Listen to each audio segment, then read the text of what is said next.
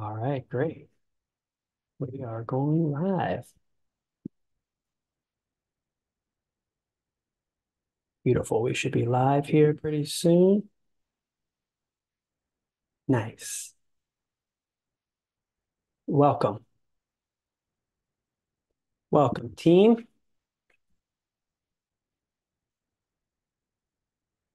Happy holidays.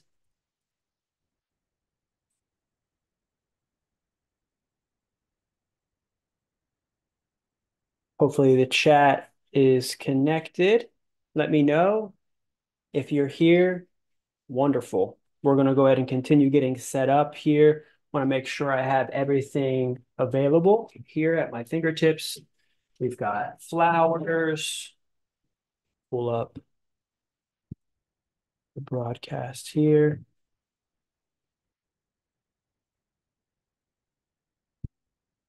Just want to see meetings. Oh, here we go. Nice. That way I can see it live. Okay, good. Okay, I can see myself. Thanks, everybody. Happy holidays. If your soil is Whoops. Missing one. Happy holidays, everybody. Great. I'm going to see here if anybody's here.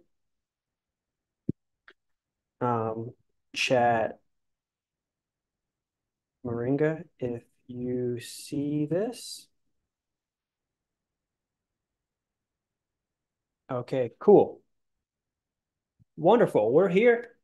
Hopefully you guys can hear me well. Let me know if you can hear me and sound is good. If you would like to get in, uh, yeah, I did. I don't think I set the waiting room. I think I turned the waiting room off, but if you want to get in here with me, I'd be more than happy to have you come in here. Um, Let me go ahead and share the link.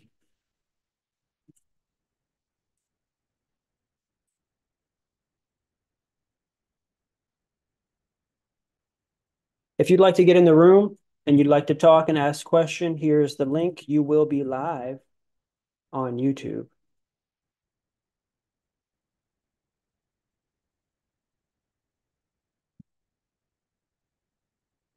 If you'd like to come in, let me make sure we have everything. Where's my telefono? I have one of them here. Just want to set the other one up here. Ask any questions if you need in the chat. I'm just looking for my phone.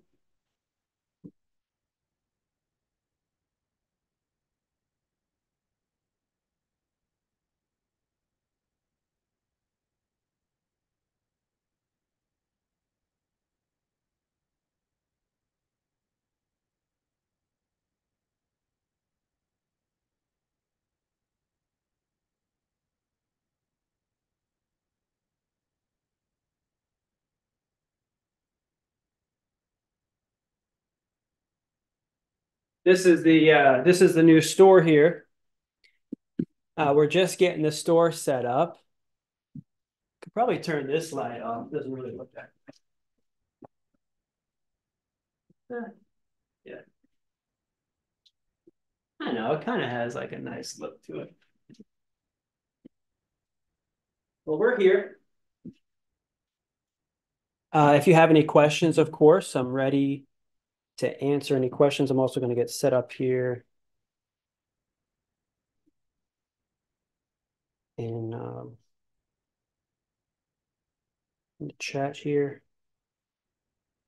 Um, we're open. We may have a few people come in. We'll see. So I just wanted to also say hi to everybody on this beautiful holy day. So I'm going to go ahead and go to our Facebook group.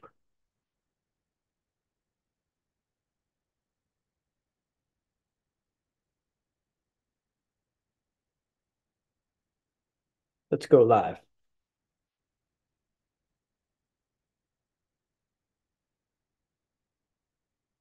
We've got about 2,500 people in the Facebook, and we're really just getting it going now.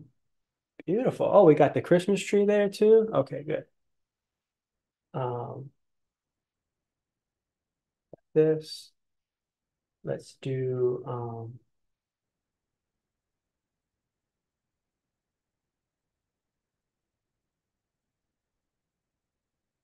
grow more fruit and veggies. We got the store. You can see I'm getting the store set up here, and it's really just the start. I'm getting the drapes set up. I got some more drapes here. We're just working on getting this place really cleaned up. We're gonna get the countertops really nicely set up. I want you guys to see a little bit of the background behind the scenes. We have all of our labels. We have a starter kit or a microgreens kit that's getting started here. This is the start of the microgreens kit.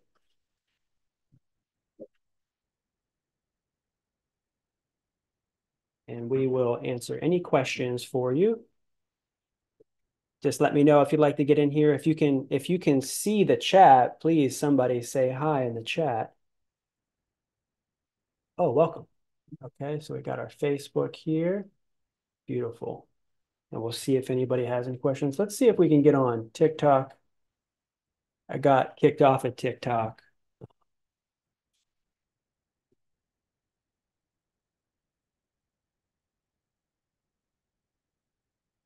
a few months ago when I was going live. I was talking about some real stuff. And so they kicked me out.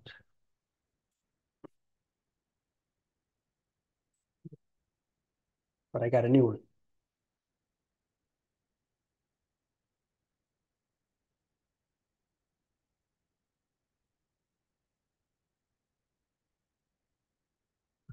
Let's see.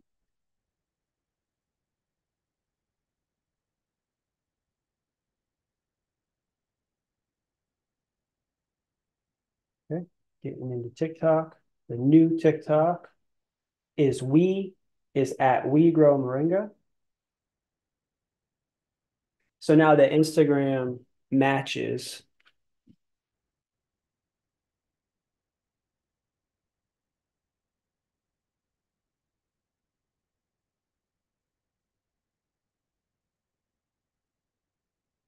the Instagram matches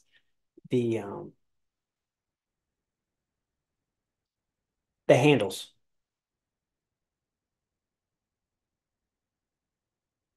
So we're just getting back on TikTok. Let's see here. I wonder if I can go live. No, I don't have enough followers yet. But maybe I can go ahead and go on Instagram then.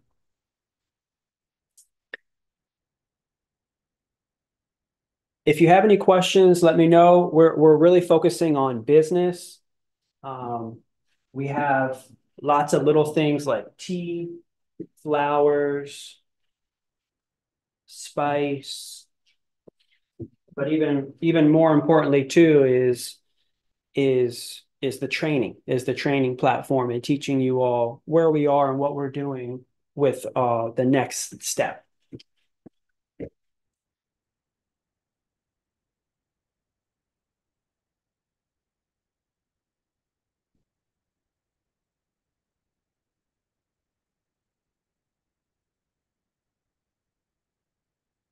Really is nice. It's actually starting to get a little sunny out today.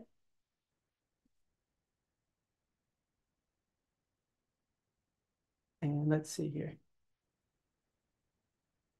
We'll go to the Grow Moringa. We can go live on Instagram.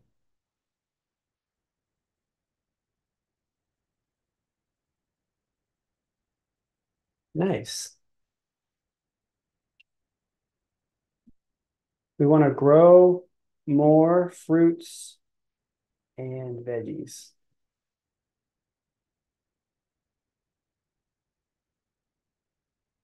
Let's see if that's clean. Thanks, everybody. Welcome.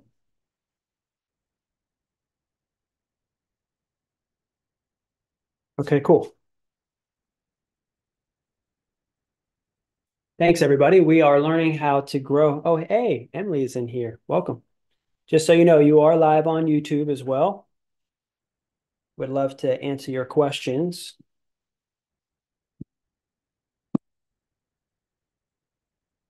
And I can change the view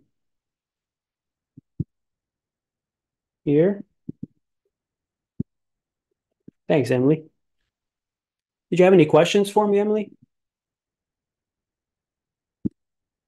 Want to learn how to grow moringa? Maybe start your own moringa business. Welcome. Thanks, everybody, for coming in. Happy holidays. We are at the store. We're at the store. If you would like to pick up anything that you need, moringa, we have everything available right here in person. We are in Tampa, Florida. Let me see if I can move this here. Just a little bit over. It's pretty good.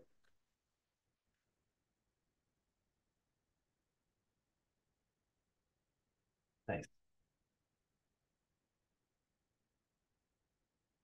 Good. And we have a few questions possibly on Instagram. Please let me know if you have any questions. Essentially, wanting you to just see the store. We're starting to get the store set up. We're open 10 a.m. to 2 p.m. here in Plant City. And, we're in the middle of winter. So what we're trying to do is figure out our products because October, November, December, we sold tens of thousands of dollars worth of moringa. And now the trees slow down. So what do we do? So, I mean, do we just buy in moringa from import? Um, when most of our customers really love the fact that when they purchase moringa from us, they get it fresh and they get it local. So that's the thing is I'm seeking fresh and local moringa from our members. And if you have fresh and local moringa, we would love to use your supply. We need it because we're really low. My 50 trees that I have here, they've pretty much all been harvested. Thankfully, we haven't gotten a frost or anything like that. And and so the trees are still able to grow. It did get down to like 40, and we had a little bit of a damage, but not too much. I'm just going to get some water. Oh, here, I have some water right here. Ask me any questions if you have any. If you'd like to get in on the meeting here, if you'd like to get in, ask questions, you're more than welcome to. I have the YouTube or I have the link to the Zoom actually right there in the YouTube chat. And if you'd like to get in, actually, I could put it into Facebook as well. But we're pretty much doing the same thing. So great. Oh, Supreme Personality. Thanks for asking. I'm glad that you asked because we have the flowers right here. Yes, actually. So the question is, do moringa have flowers? Yes, absolutely. So what I do is I dry the flowers.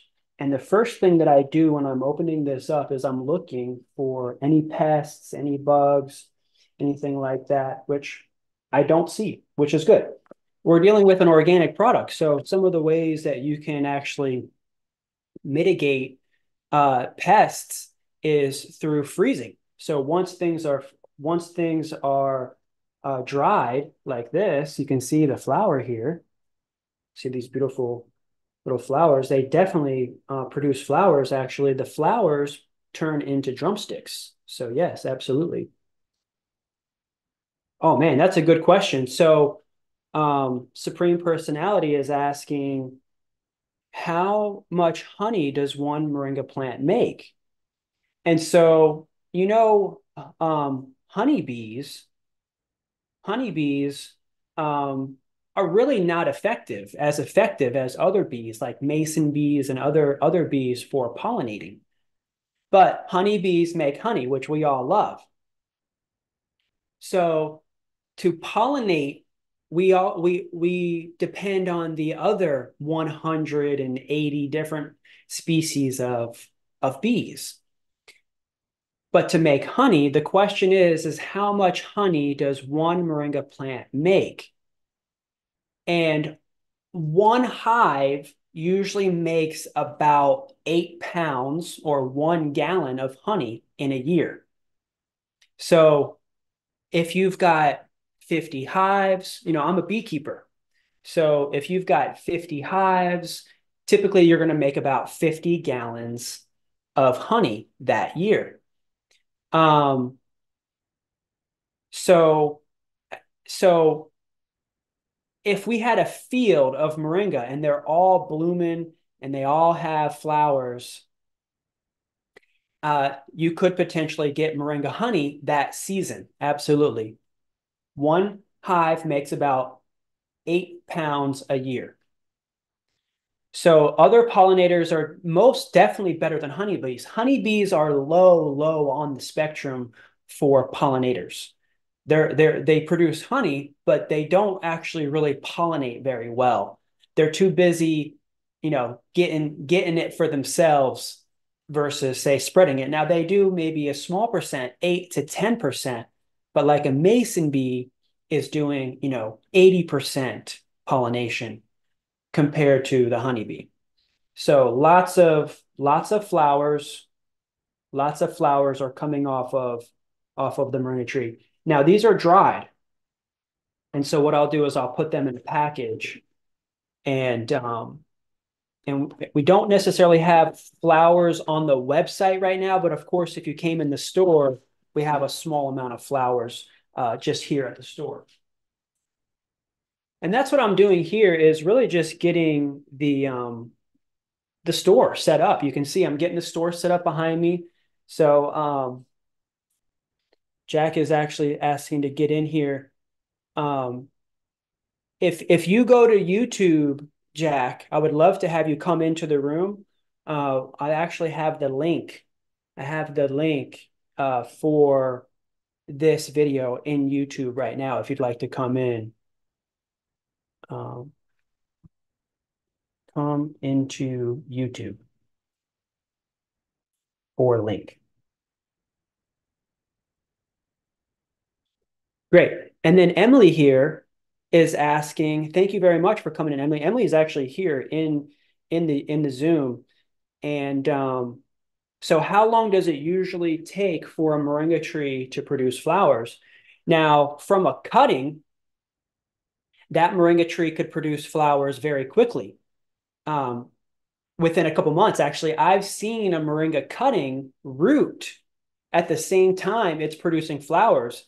Sometimes it'll produce flowers faster than even the root. So it can produce a flower within the first couple months. Now, if you're going from seed and you've got a small tree, you can get about a nice set of flowers within the first year. But just know that your flowers are going to go into drumstick. If they get pollinated, your flowers are going to go to seed. So what happens is if you're looking to get greens, you may not have flowers. What I'm trying to say is the tree can really only do one thing at a time. It's going to grow, and then once it produces flowers, it stops growing. It's pushing out flowers. And those flowers are then going to be pollinated to produce the sexual reproductive organs, the seeds, the seed pods, and the tree is going to stop growing. So a lot of people are like, hey, my tree stopped producing greens. And then it's like, but it has a lot of flowers. Or my tree lost all of its leaves, or all of the leaves are yellowing, but it has a lot of drumsticks on it. And that's the thing is the tree is only going to do one or the other. So If you're really trying to get the greens like we are here, let's see here. Do I have some greens? I have a little bit of greens. Oh, here. We've got we've got the greens in the loose form like this, and then we have it in the vacuum seal like this. So, oh, welcome. Adrian from Mexico is here. Salud, salud. Feliz Navidad. Wonderful. Let's see here. Um, good, good. Emily is also asking, do you find that the moringa branches are easy to break? Yes, that's actually why I love moringa so much, is because it does break very easy. I tell people all the time, it's like perfect for humans because it's malleable by the hand. I can work it with the hand. One of the reasons why I love working with moringa so much is because it is very easily broken with the hand. I go out there with a hand saw. I don't need machines or big equipment or things like that. One of the reasons why I love working with moringa is because it is very easy to break. But then again, it will be very easy to break in high winds or hurricanes and things like that. So it will end up doing that.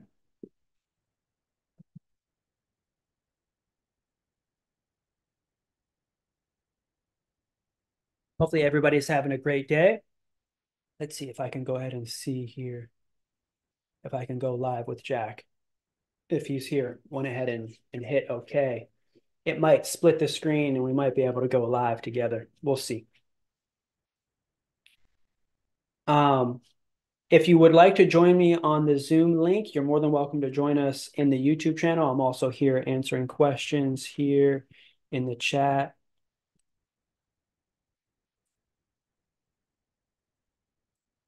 Where are you, Emily? What area are you in for growing, and what do you want to do with Moringa? Do you want to grow it for yourself, or do you just want to do you want to grow a business?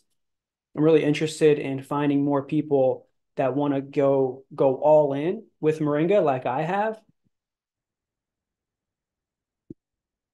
Who's going to go all in? Who's all in? Who's all in? Notice one of the things that I've done in my business is focus on one plant. There's so many plants out there. Let's see here. We can maybe even link up with Jack. It might. I'm not sure. I've never really split it here. Except it might do it.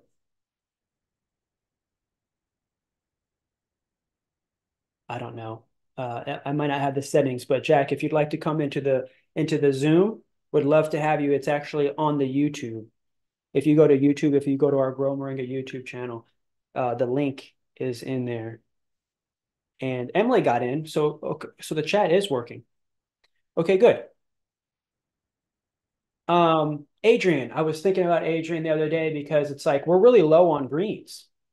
And Adrian has really, really great looking greens. Wanting to know a little bit more what's going on with you, Adrian. Would love to check in with you in the members area, of course. If you have any trouble getting in, you can always WhatsApp me, and we want to keep in touch.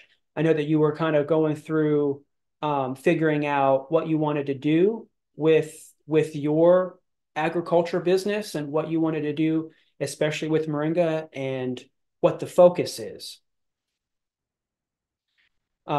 Because Adrian is a moringa farmer. He's got several hectares in Mexico, and he's trying to figure out how to create a market for that. And I think he even a couple months ago said he's really just been feeding his cows. He's got some nice water buffaloes, and he's just been feeding his cows and feeding his farm animals. So maybe that's supplying a better meat product, maybe a more healthier animal with less antibiotics. That could be the case. Oh, good. Oh, good. Emily says that she's in Fort Pierce. I love that area. And that's in Florida on about almost an acre, with three moringa trees, figuring out, you know, what you can do with it maybe as a business. That's great. Um, I'm also still figuring things out, how to grow and scale this business beyond 200, $250,000 a year, at this scale with one person kind of really working the farming, the making of the products, and the selling. So I'm trying to get the company to 1 million to 10 million. But first, trying to just hit 1 million. How do we get this company and this collective to growing to $1 million a year? And that's really what we're figuring out. Um,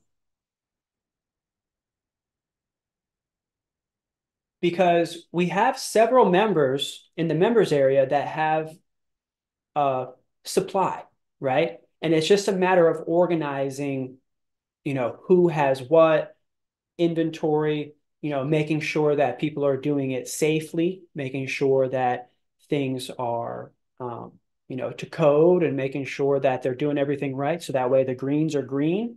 You don't want to have any blackness or mold or bacteria or fungus or anything really in the leaves. You really want to try to create a really, really nice, vibrant green without sticks and stems. And so I'm teaching people how to get from the tree to the final product. So it even, entails having a label. How do you make a label? Um, we have labels here that we print, and we use, like Avery is one of those companies that has the ability to print labels, and you can even print this right from your home printer, right? And I have some of the files and some of the information that you would need on your labels inside the members area. And that's what I do with the members, is really get them trained up to launch their Moringa company, and really helping them as much as I can to teach and educate and train. So wonderful. Oh, wonderful. Emily also has some land in Jamaica. We have some members actually in Jamaica as well. Um, One of the members has a home very close to here, and is has some property, I think, on the southeast corner of Jamaica. He showed me some pictures. His son is actually an architect. His wife used to serve Bob Marley in her restaurant. Pretty cool. Small world. So it's really cool just meeting people. That's why I'm here. I'm here. I'm a people person. I really love being around people, and really figuring out how to help people the most kind of go through the trials and tribulations of what I've experienced in my business, in order to essentially launch this Moringa company. So doing some of the things, even just learning like cost, because we have a bunch of different products on the website. We make, about 50 different products.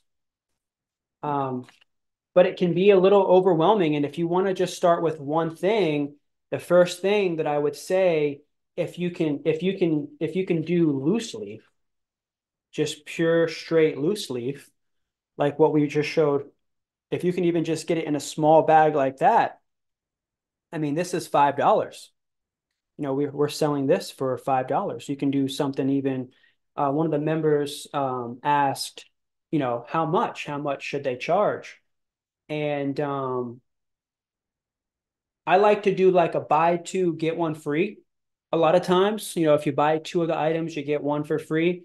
That's also very good. See, I have a couple years of experience at the farmer's market and how to make all of these products, making 100, 150K a year at the farmer's market, then being able to do a little bit of farmer's market and also having a store. I opened my first store in 2018 in St. Pete.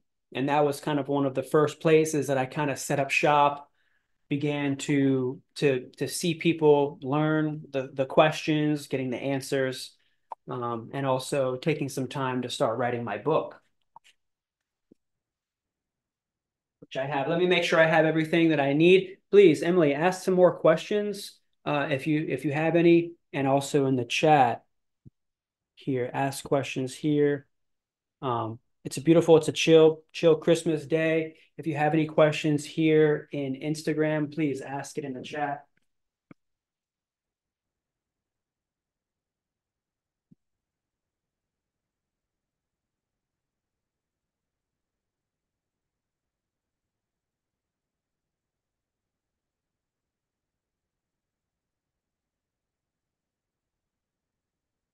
This is my book, Grow Moringa, The Ultimate Guide. This is something that I wrote for you to learn all the things essentially that I went through growing this company. Oh, good. Emily's asking, is my book finished? It is, yes. Yes, I just finished the book in August, and it was fun. It was intense. I mean, this is 10 years, almost 10 years of just getting this out in a way that is somewhat understandable. We are going through a second edition of this book now with an editor to help me really kind of hone in on um, some of the intricacies to what I'm really trying to teach. And to be honest, what I'm really trying to move forward into this business as I grow and expand is teaming up with farmers across the world. So I've teamed up with Adrian in Mexico, and we've done some deals. I'm also working with other farmers in Nicaragua, Africa, India. There's lots of growers around the world that are interested in getting their moringa into the market here in the USA. And that's what I'm also trying to create is a place where people can come in and buy, because I get questions for large orders, and I want to be able to put all those people in the room as a connoisseur, as a proprietor, as a broker. Those are some of the things that I'm working on to really expand this moringa industry. Yeah, so the book is on Amazon, or at least it was on Amazon for the first couple months. It's just like every time I turn around, there's some sort of um, registration or having to verify or something like that. And I don't know, it may have recently just been taken down. But I have it on my website. That's the thing, is I'm really focused on selling on my own website. I get to see all of those profits. That helps me the best. Amazon is great. Don't get me wrong, for books, the Kindle. I have to go check out the Kindle account. I think it's still good. It's just, getting around to all the accounts. My own website is really like my main focus, my main hub, and it took a while. We got kicked off of TikTok, we got kicked off of Etsy, got kicked off of Instagram Shop. It's just all the little things you need to say it right. If you're saying anything like capsules or powder or anything health related, big companies that are also competing with you in that way are going to essentially try to shut you down. So it's about the wording. It's about the things that you don't say, which is one of the reasons why um, I'm learning to simplify. I'm learning how to simplify what I say, how I say it, what's on the label, what's not on the label, because even saying something like uh, anti-inflammatory or organic or there's like a whole list of like red flag things that you can and cannot say, essentially, that are considered claims. I do have my own ISBN number. Yes, I do. I do have my own ISBN number. That's what I'm saying. Like, I'm very independent, so it's like people call me and buy books. People order books on my website. It's just, Amazon is a beast. And every time I turn around, there's a new notification about something needing to be verified or my ID or this red flag or that red flag. And when you're dealing with like 20 different platforms, it can be a little bit much, but at least I have it on my website. And that's really all I care about is that it's at growmoringa.com.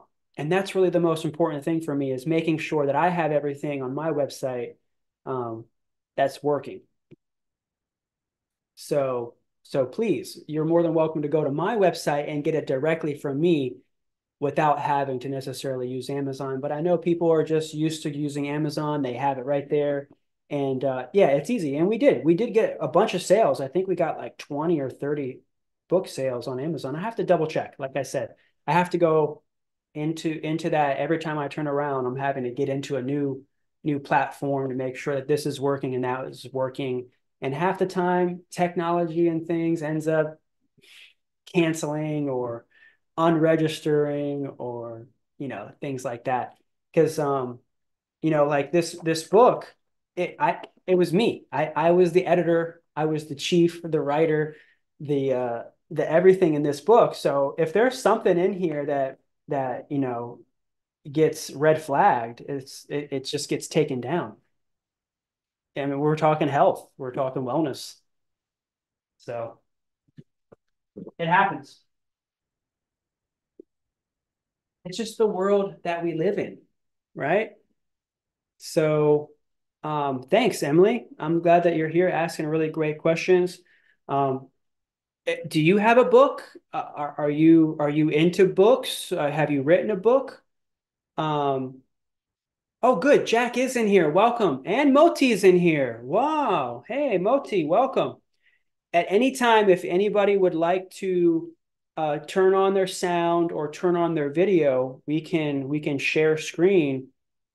You're more than welcome. You are on YouTube. Just so you know, you are on YouTube if you're here in the Zoom. And so you're more than welcome. I see Moti just unmuted. Confessions from the Soil. Chosen. Hello. Oh, Hi, and Jack. Kendra, can you hear me? I can. Perfect. Welcome. So today I was actually going to be looking at your biostimulant, Good. and I can switch over my video No, I can to, see you. I can see you good. no, I mean, I can switch it to my microscope. Oh, cool. So just FYI. Nice. Awesome. Yeah, we were going to talk about that too. Good. I'm just figuring Yeah. out about the screen here. No worries. So I'm going to load this up while you're talking. Okay, cool. Anytime you want, I can make you the main screen so that way we can all see kind of what's going on. So she actually we met at the permaculture convergence a couple weeks ago. I actually have my shirt on right here. Got my shirt right here. Might as well. It's getting a little warm now. And we had a chance to talk about soil, microbes, um, and really what's going on with the biostimulant. So this would be a really good time to talk about it as well. Got me on the spot. I want to see what's going on inside. Is it alive? Is it working? Is it everything that we say it is? Well, can we improve on it? Does what happens when things get bottled? And so what we're talking about is is this because we do have a lot of testimonials. And so we want to see and really see is the science real? We make sure that they're being fed. We talked a little bit about this being an anaerobic. No, not an anaerobic, not an anaerobic, an aerobic, an aerobic. Well, Uh, it's actually an aerobic facultative. there you go. Yeah. So So I'm these learning all microbes, these things too. So these microbes can go back and forth, right? Mm-hmm. The Teach, facultative ones. teach. Yes, that's what we need. We need more soil science scientists.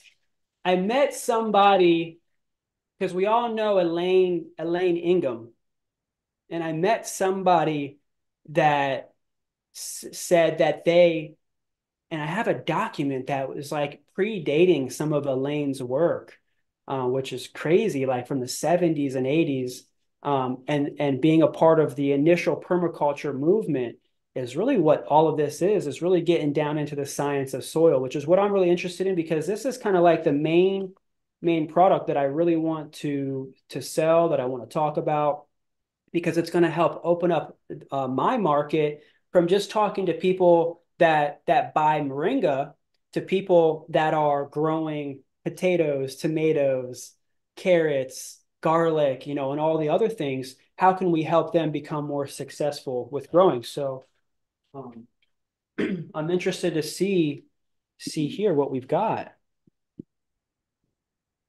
And where are you, Moti? You said you're close to the East Coast? Yeah, I'm in Sebastian. Sebastian, oh, I love Sebastian. Yeah, It's fairly Sebastian is new beautiful. here. Sebastian Inlet. Yeah. Beautiful. Hey, Chef Phil's here. Welcome. We got to see Chef Phil actually at the Permaculture Convergence as well. Good to see you. Thank you, sir. If you'd like to hop in on the chat, we also have some guests here oh, yes, Jack, if you would like to list your website and brochures, absolutely. You are more than welcome to,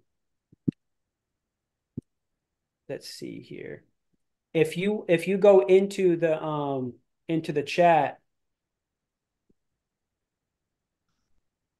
on the YouTube, you're more than welcome to post, and that will show up on the YouTube if you want to post. It's just us in here. It's just I know that we're streaming on YouTube, but it's just us in here. So if you put anything in this chat, it's only going to be the three or four of us that see it. But you're more than welcome to list your website. Jack is a member of ours. He's in Arizona. He's been expanding his operation. Would love to hear more about what he did this season. And let's see here. I'm just trying to figure out this chat bar and why it's not set up right. Moti's getting set up with her. Oh, this is going to be dope. She's getting set up with her um microscope. She's essentially going to go live with us, and we're going to see what's going on inside of the biostimulant. This is made from moringa leaves. And Jack says the book is live on Amazon. Oh, you want to list the book on your website and brochures. The best way to receive income from those sales is actually using my website, the shop, as your link. So Jack's saying, how does he list? I don't know how to do the affiliate thing on Amazon. If you're an affiliate through Amazon, I'm sure you could grab my link and turn that into an affiliate. But of course, Jack, you already have a coupon and an affiliate link with us, and you're more than welcome to just take people to there. You can have multiple ways of doing it. It can be through the main website, through the shop, and you can also have another link, say shop Grow Moringa on Amazon. So yeah, you can do that, and we can talk more about that in the members area. I'm going to be live 8 p.m. Eastern for the members specifically on Wednesday. Helena. Oh, good. Oh, Helena. Oh, good. Okay, so I've been saying Emily this whole time. Maybe you're on Emily's computer. Cool. They've written books as well. Awesome. Beautiful. Hopefully Moti is all right. Maybe I Yeah, should. can you see Okay. my screen? Let's say here. I'm going to change the view. I'm going to go to speaker. Oh, there it is. Whoa! Okay. No way. What is going on here? So it's really cool. is I have an epifluorescence on this microscope. So I'll switch over to that soon. And what we'll be able to see is the phosphorus as well in your Wow. biostimulant. Wow. So So if like we're looking at this right now. I wonder if I can somehow share my screen um because I can see this. This is in the Zoom, but I don't know if people can see this actually live on YouTube. If everybody do clicked I that need to link, share my screen maybe? oh no, it's on. Okay, so you just have to figure out how to get mine to show to everyone else. I think it is on it. I think it is. I'm looking at it live on YouTube and it's popped Oh, up. It just took okay, a really second good. to really get in there, but it's on now. Everybody can see this essentially live, I'm pretty sure. It was kind of jumpy for a second there, but I think it's just mostly your camera. But I can see it. Okay, so now this is I see the light. epifluorescence. What And does that so tell we're us? we're gonna see if there's phosphorus in here with the epi. And so Yes. when you see that yellow, the brighter yellow, Hmm. that's the phosphorus coming through on the organic matter of the moringa. Wow. So that Okay. shows that we have phosphorus in the biostimulant. That's good. Yeah. NPK, I was talking to a Kobo about it, the proprietor, the maker, the developer of this product. And I'm asking him about, how to talk about this.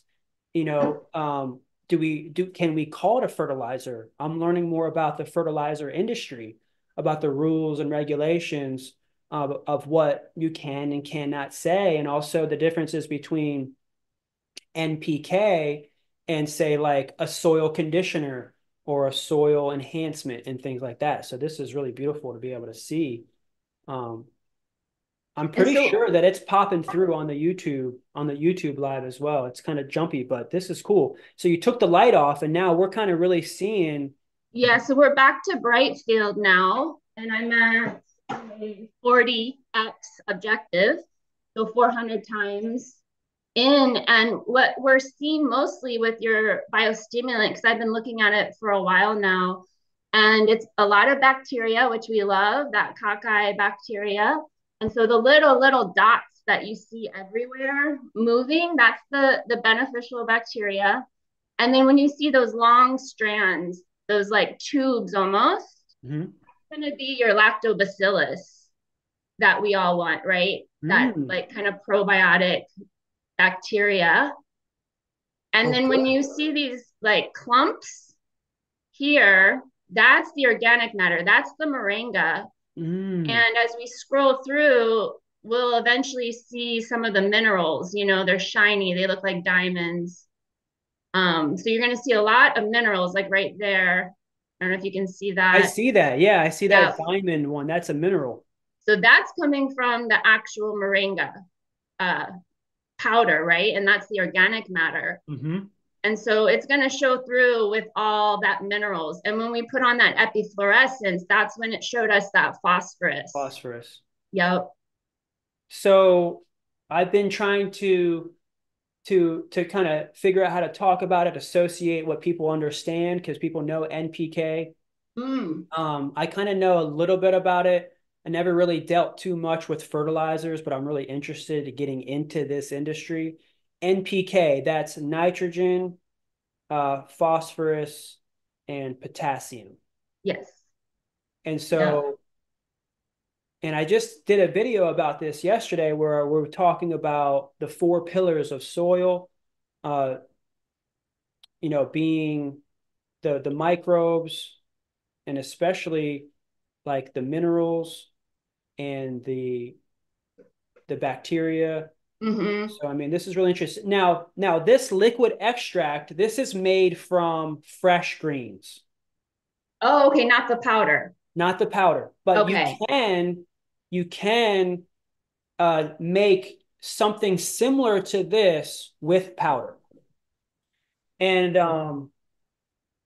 and so here, this powder that we have in here that comes with the bio box is actually much more of like a whole tree powder.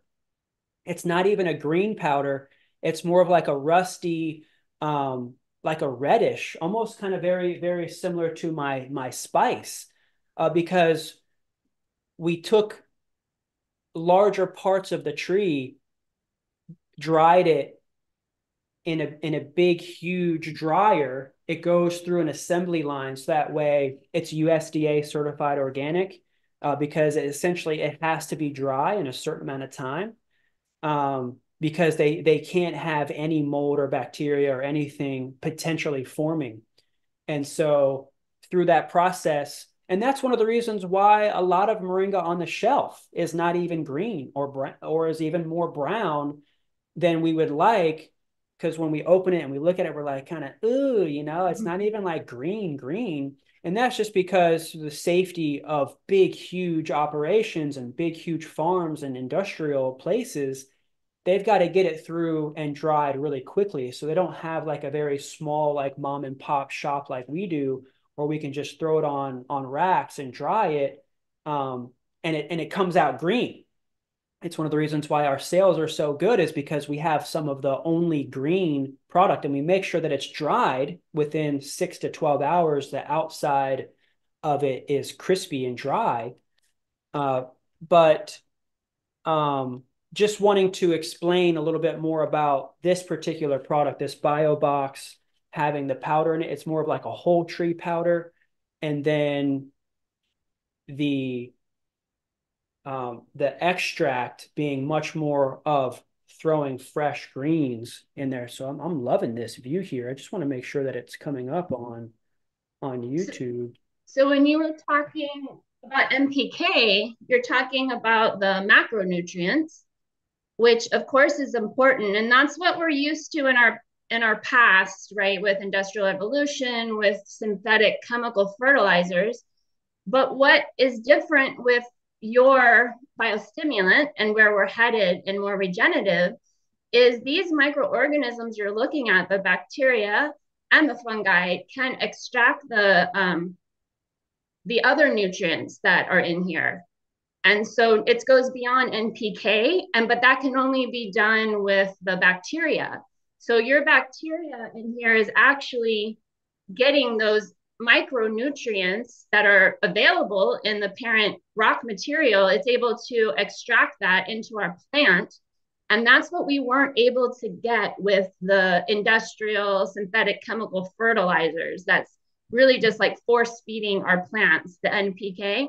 So NPK is super important, but it's the micronutrients are almost as, if not more important, because that's going to bring our plants to that higher level of health that releases those secondary metabolites that bring us our medicinal compounds and everything that we're looking for.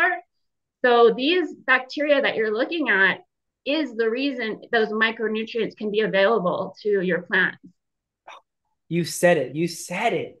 That's right. And that's the difference, is that we're talking about these four pillars, the micro or the macro being the NPK, and the micro being more so of this um, living bacteria, which is really eating them. You're saying that they're eating the macro, like they're eating the NPK, which is actually allowing it to be more bioavailable to Well, the no, they're able to extract like selenium and molybdenum and all the other micronutrients. There's a whole list of them. I don't have them memorized right now. But all those other micronutrients that we're not used to hearing about as much on top of NPK, those that biology can extract that and then deliver it to the plants. Those microorganisms can. So those micronutrients is actually what's bringing our plant health higher past that just macro NPK. And so when we do synthetic fertilizers, we're only getting NPK, which is not the whole story. And it doesn't bring the plants to its full potential, especially with like medicinal compounds, taste, flavor. Oh, this is so good to hear. This makes me feel so great. And just seeing this is really powerful. We're going to be able to take this video and share this so much. This is really impressive. I'm really grateful for you having this technology to be able to show us. I can see these crystals. I can see the larger chunks of, say, like the leaf matter that's in there, which also has a lot of really good things like the chlorophyll um and so this is beautiful. I'm really so Okay, happy so that you're here. This is just such an impromptu, and yeah, it is. I was like, oh, that's let's just have fun. So it's zinc, magnesium, perfect. copper, molybdenum, How are you doing today? Having a happy boron. holiday? Is it kind of quiet there? Are you at Kashi Ashram? I guess it's a different name now. It's called Chosen, right? Yeah, it shows. And I'm just at my house and I was planning to get on the microscope today specifically and looking at your biostimulant since I had the day off. And Beautiful. then you popped on and I'm like, well, I can show it live the screen. So I might Yes. as well just do this Let's now. do it. This is But what it's it's all about. It's just connecting, it's just being available. This is what I find, just making sure that I'm there at the markets, at the convergence, at the events, and also going live here, taking the time to show what's going on here. This is beautiful. so Kendrick, I just looked up because I don't have it memorized the micronutrients that we're getting. So it's Uh-huh. boron, zinc, manganese, iron, copper, lithium, and chlorine. And so if you're using a biostimulant like this, you're getting NPK, but you're also getting the micronutrients from the biology. So you're getting like a full spectrum of health through the biology to whatever you're using this on, your plants, which then ultimately bring you to the higher pillars of health for what you're growing. Great. Right now, Hokobo and I, we've been talking about some of these trials and tests. We have some large farms in Georgia that are cotton farms that are using the biostimulant now, in the hundreds and hundreds of gallons. Um, we also have farmers that are putting the powder down in large amounts by the container ship on their properties, and they're using it for other crops. They're using the biostimulant, the powder and the extract that we're making from the moringa to be used on their tomatoes, cotton, peppers, potatoes, corn, wheat, soy, onions, garlic. It does really well for root crops, and it does really well. And this is kind of what I'm trying to figure out with the Kobo, and we talk about it every day so we can get a better idea of how to explain it right. Some of the things that make plants shoot up and have a stiffness to it. That's the nitrogen, right? And isn't our environment mostly made of nitrogen? We actually have more nitrogen in the environment. Yes. Yeah, 78% of the atmosphere is nitrogen. And Right. so it's all about how do we get that nitrogen in our plants. And so with industrial revolution and because of war and the World War I and World War II, we did the Haber-Bosch process, which they figured out how to grab that nitrogen and atmospheric nitrogen into a chemical chemistry. And so that's what creates our synthetic chemical fertilizers, which it was really for war. It was really for ammunition first. Right. And then after the war, we got that to grow our food. And so it was always through biology. In fact, it was Carl Haber that said when he was receiving his Nobel Prize for this method, he said, to paraphrase, he said, this isn't the answer. This isn't the final answer. It is through how nature does it, which we still don't understand, that is the answer. And he was literally talking about where we are now. So it took us about 100 years later to understand that it was biology that can take that 78% atmospheric nitrogen out of the air that we're breathing and fix it into the soil, into the plants through biology. So we're getting that nitrogen through biology. Does it bind with the petroleum that's in that? Is that one of the reasons why they use oil? With the Haber-Bosch process, it's just energy intensive. So it's taking natural gas. What it takes to make that and what it's doing on the output is ridiculous. If you can understand how much energy and how many resources it's taking to make that fertilizer, and then what it's doing with destruction on the output, and then how much we're subsidizing it on top of it, that's the crazy part. because I when saw we, something about that subsidizing it. oh But yeah, a billion a day to conventional agriculture would yeah, subsidize. Can you whoa, imagine if that's a nuts. billion went to regenerative? Like, Everything could is you just imagine? it's just propped up with like Yeah, crutches, like yeah. the whole thing. And that's really why we're really shifting how we're talking about moringa because um, it's a companion plant. One of the actually since the convergence, one of the major questions that I got at the convergence by so many plant people is what grows well with moringa. It was the 10th time that I got that question through the weekend. I was like, I these people understand plants. I usually don't get that question as much from people that don't say like already grow. I'm getting this question mostly from people who already grow.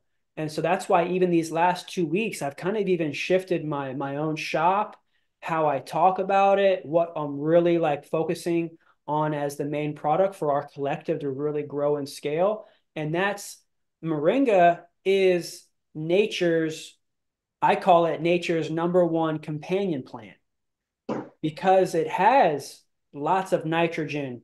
Why is moringa one of the fastest growing trees in the world? And that's because it has lots of zeatin. And I was wondering, how could we recognize this protein, or how do you see proteins in your microscope? I don't think we can really see proteins. Proteins, they're Not that very, I very know small. Those are of. the Maybe there building is, but blocks. yeah, not that I know of. Right. How far in would we have to go? Because you're at say like a 400. You're at like a 400%. Would we have to go to like 4,000 I don't know if we, I don't know. I don't know that because I feel like we're going into DNA at that point. at that point? That dang, so Yeah, that's because much more that's of like what's, molecular. yes, exactly. Wow. Exactly. Okay, so I'm looking at the screen here. I'm looking at your microscope. Did you just put a couple drops of the biostimulant on a petri on a glass? Actually, just one drop on a slide. One One drop on drop. a slide. Yeah. Cool. And now I'm at a 60x, so 600 times. And so what I zoomed in on is in the middle, you see that clump? Yeah. That's going to be your moringa right there. And that bright part is going to be the mineral. And when I check with the Mm.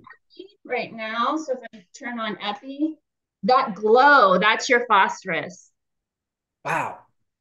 That's great. That's good to see. That's unbelievable. And then some direct lighting. Because I'm taking notes. I'm literally like as I'm learning this and I'm going through this, like I'm having to take notes about this too. Uh, Thankfully, I do have Jacobo as my mentor, and we get to talk about it because he developed this. He's an industrial engineer that teamed up with a molecular biologist, and they created this essentially from their moringa trees that they're growing in Nicaragua. Okay. So this is a USDA certified organic product that's made on 1,000-acre moringa farm. It's kind of spread out. There's like 300 or 400 acres here. There's like 300 or 400 acres there, but it's pretty much in the same kind of valley area.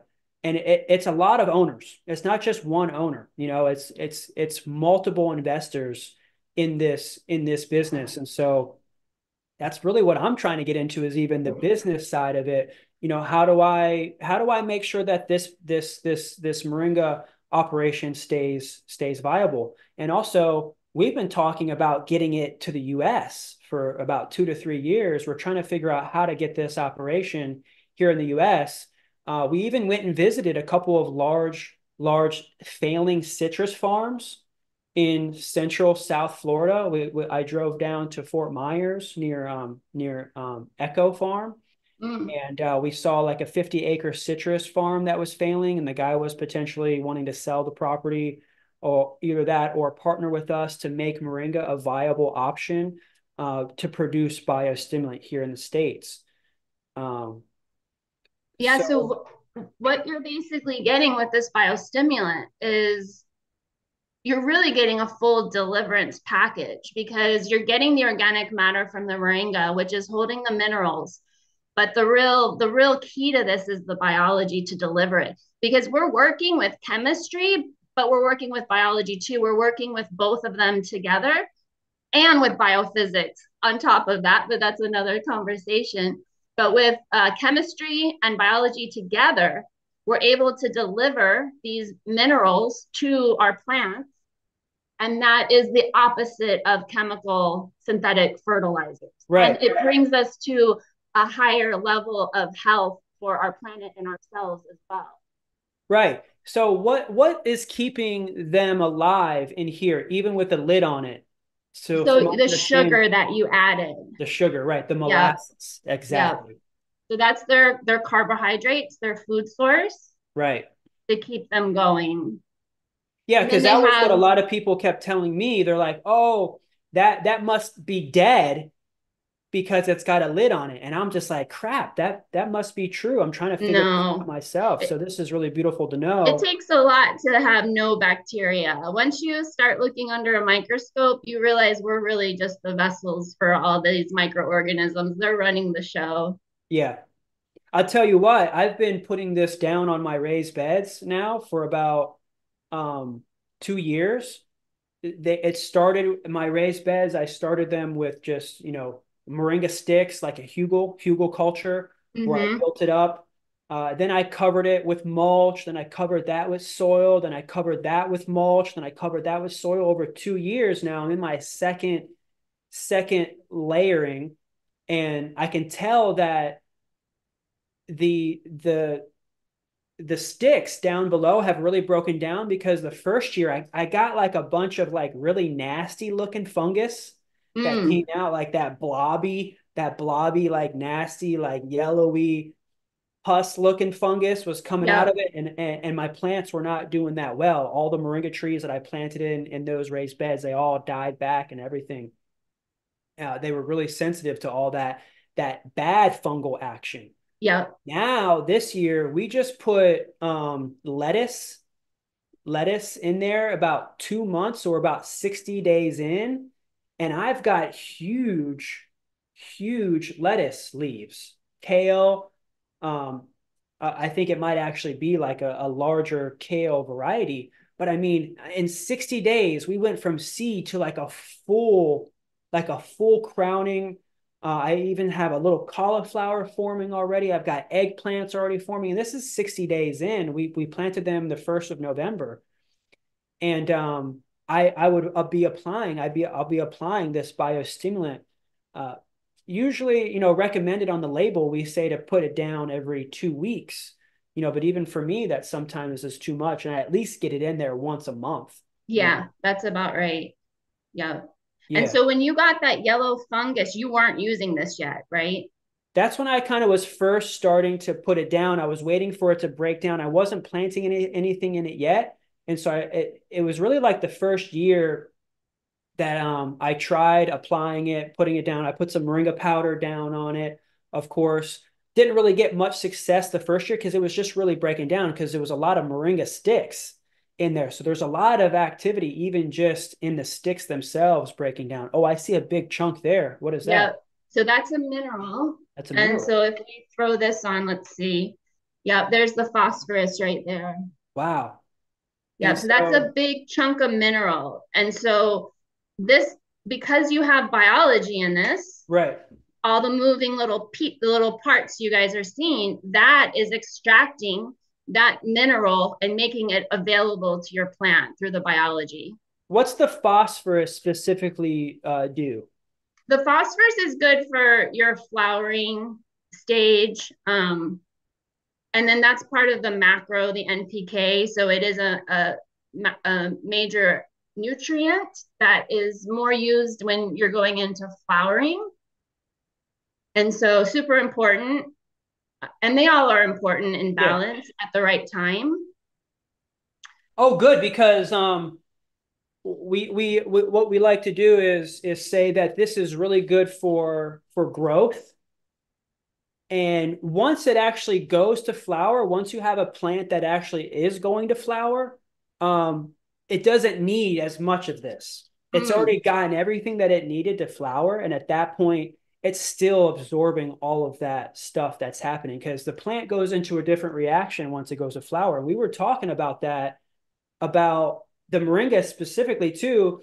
It's like the plant's growing, And then when it goes to flower, it stops growing and it starts putting the energy into flowering, which is kind of like a whole nother thing. But Yes. um, this is much more of, say, like a vegetative growth. When someone says, what's the NPK? And I ask a Kobo, like, is it a 777? Like, what is that?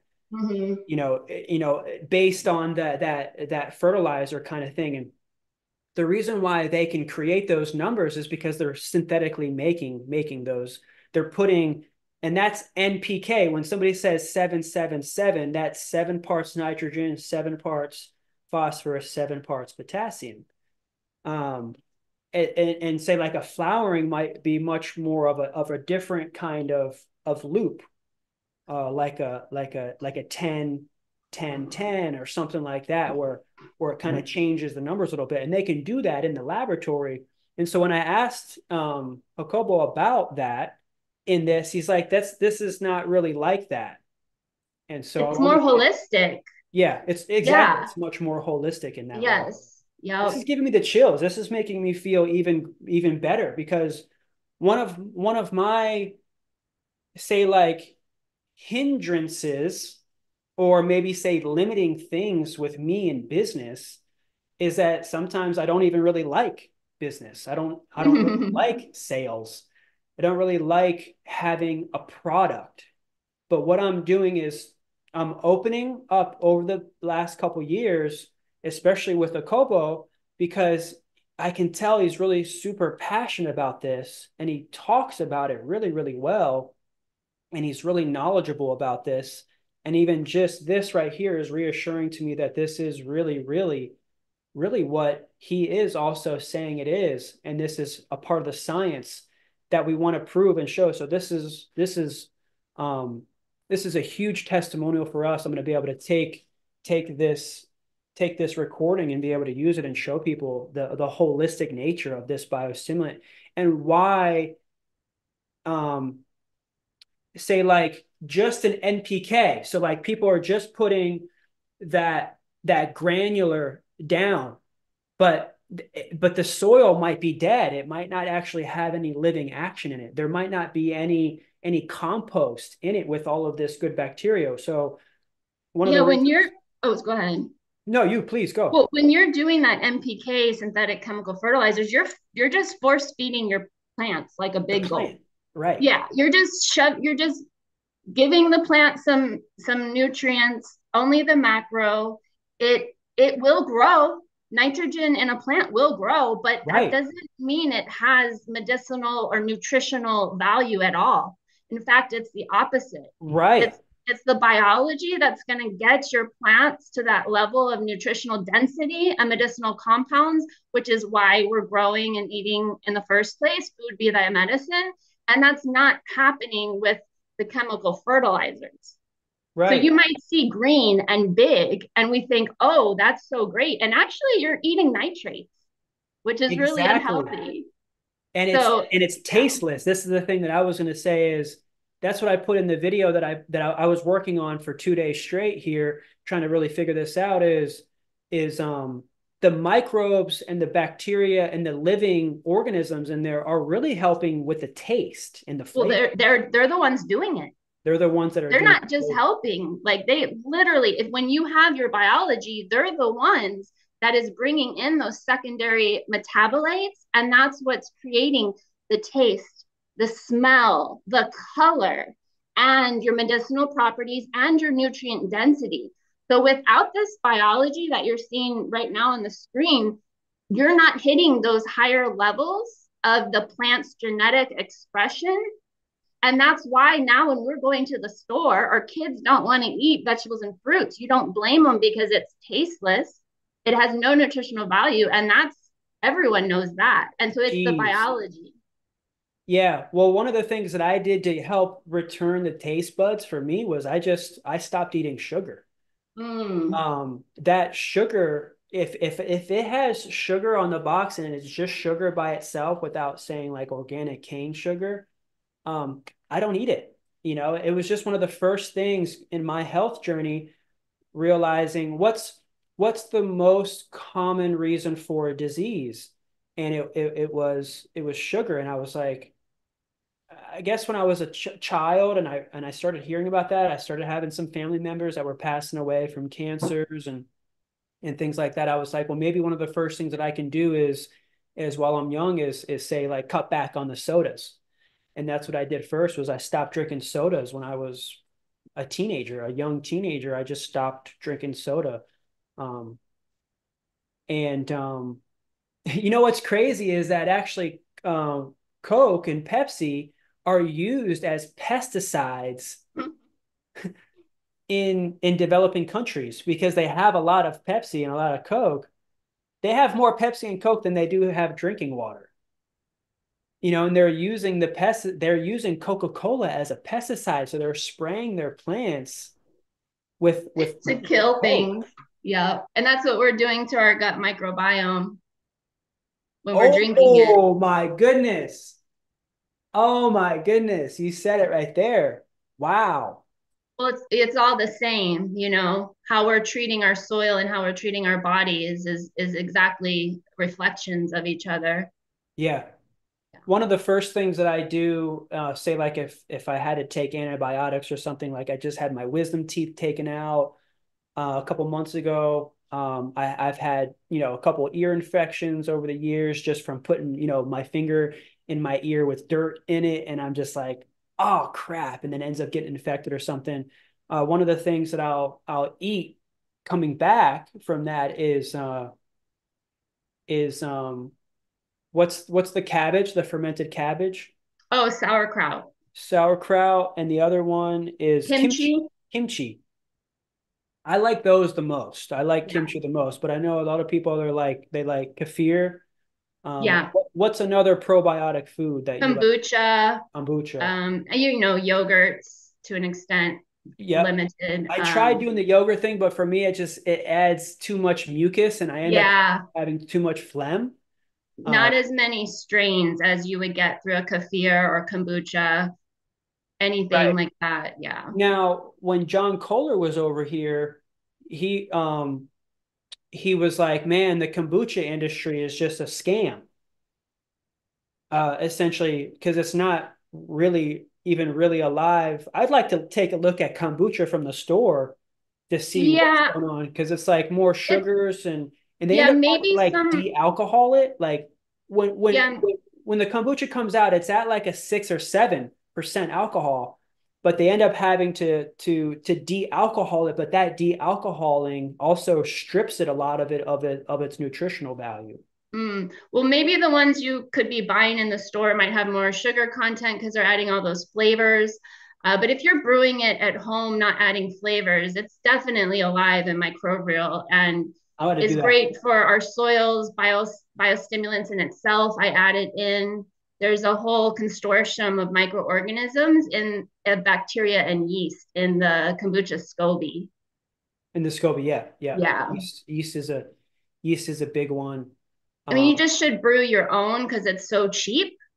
I need Um, to. I have a SCOBY right here. yeah, I need to just go ahead. black tea and sugar and brew it yourself. And you don't have to add extra flavorings and sugar and stuff. Yeah. So it's being fed already. It's already in its own little Yeah. self-contained package.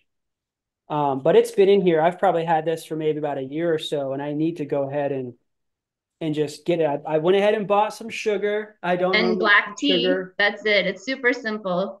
Black tea. I was going to use Moringa tea actually, with yerba mate, Oh, that would work. right? Yeah. Yeah.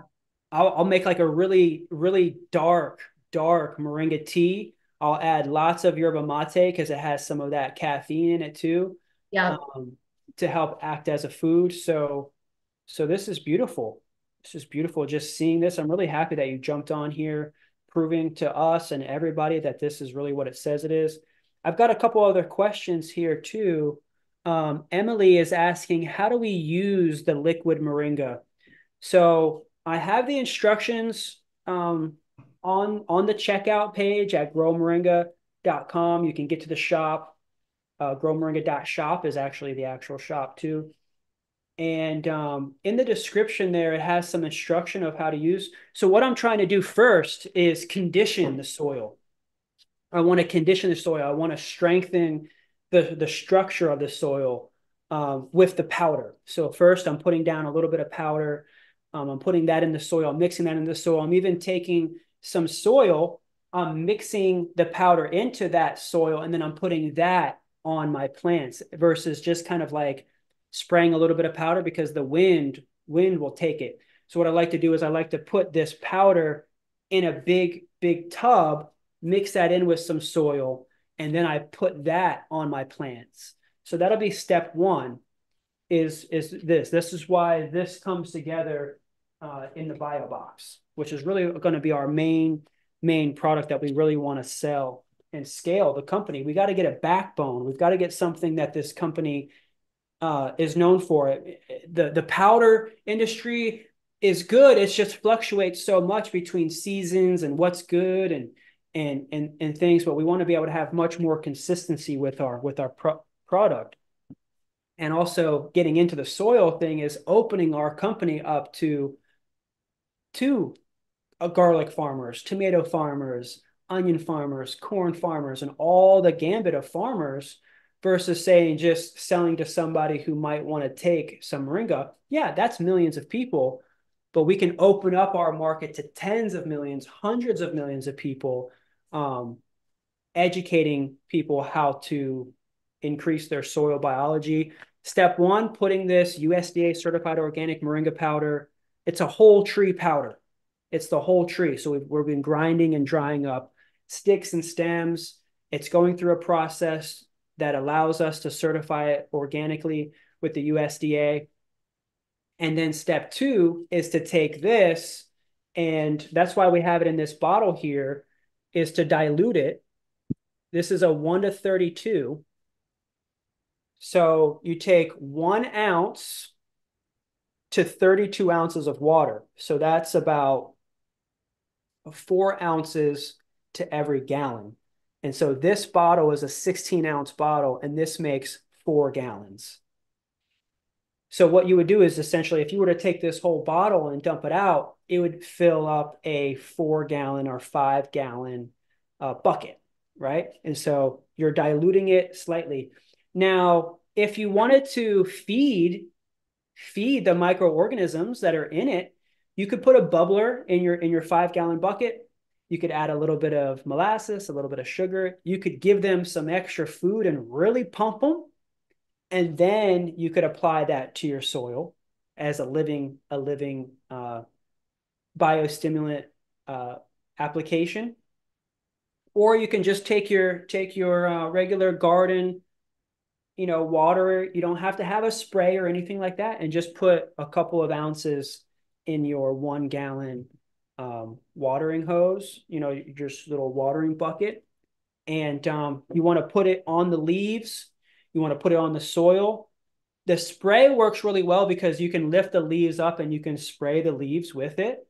And when you're applying that to the leaves, it also is kind of like a coat. And also with the beneficial bacteria and microorganisms, it's feeding the leaves right on the leaf. So, you and I, we only have one mouth, and we only eat through here. I mean, yeah, we absorb, a little bit through our skin. We can get sun through our skin, things like that. But plants, their mouths are their entire body. They're living and eating um, on the leaves and on the stems and everything. So when you're applying it and hitting the stems of all your plants, you're not just giving it that basic NPK, you're giving it the microbes, which helps with taste, and you're also giving it those other non-food ingredients too that I haven't really talked about much, which is the hydrogen and the CO2 and a few other things. Um, I want to learn more about the other things like you said, like the Yeah, the selenium, micronutrients. the micronutrients, even kind of like copper, right? Isn't like Yep. copper, um, what silver? No, I had No, it up. no, Oh, no, here no, it no. is. We do have a heavy metals test, which is important too for our growers who want to produce a really high quality green that doesn't have heavy metals in it. Because one of the things is that moringa is so strong that it pulls everything from the soil. So if it's present in the soil, it tends to end up putting that in the leaves. So one of the biggest, say, concerns for the industry is that it it pulls up heavy metals. And so what a lot of farmers are doing right now is they're taking their conventional farm, say like a conventional tomato farm. They might end up leveling that farm, and then the next year they're planting moringas in it. But they've been planting moringas in that field, or they've been planting tomatoes in that field using conventional synthetic fertilizers that have heavy metals in them, and then moringa is pulling that up. And so what's happening right now in the moringa industry is that there's a lot of recalls with large companies that are buying moringa from countries around the world without doing the proper due diligence. Mm, They're finding that they're having to recall the moringa that they bought by the container ship because it has heavy metals in it or it's contaminated with heavy metals. And that's wow. mostly because there's an interest in the moringa industry because it's shooting up by the billions every year. Like there's more and more demand for moringa. I think it started, at about $5 billion a year, in the early 2000s to now being at 10, close to 15, and then reaching 20 billion, I think by 2030. So by 2030, it'll be over a $20 billion a year industry. And these are just numbers from what people can track, but what's being shipped. But that doesn't even include all the sales that's happening from people that's growing moringa in their backyard.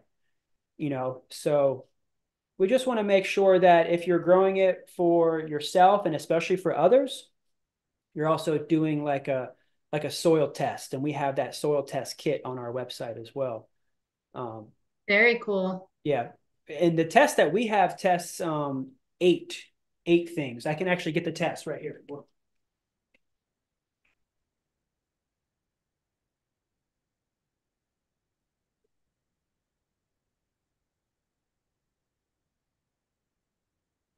So we have it here. Um, it does arsenic, barium, cadmium, chromium.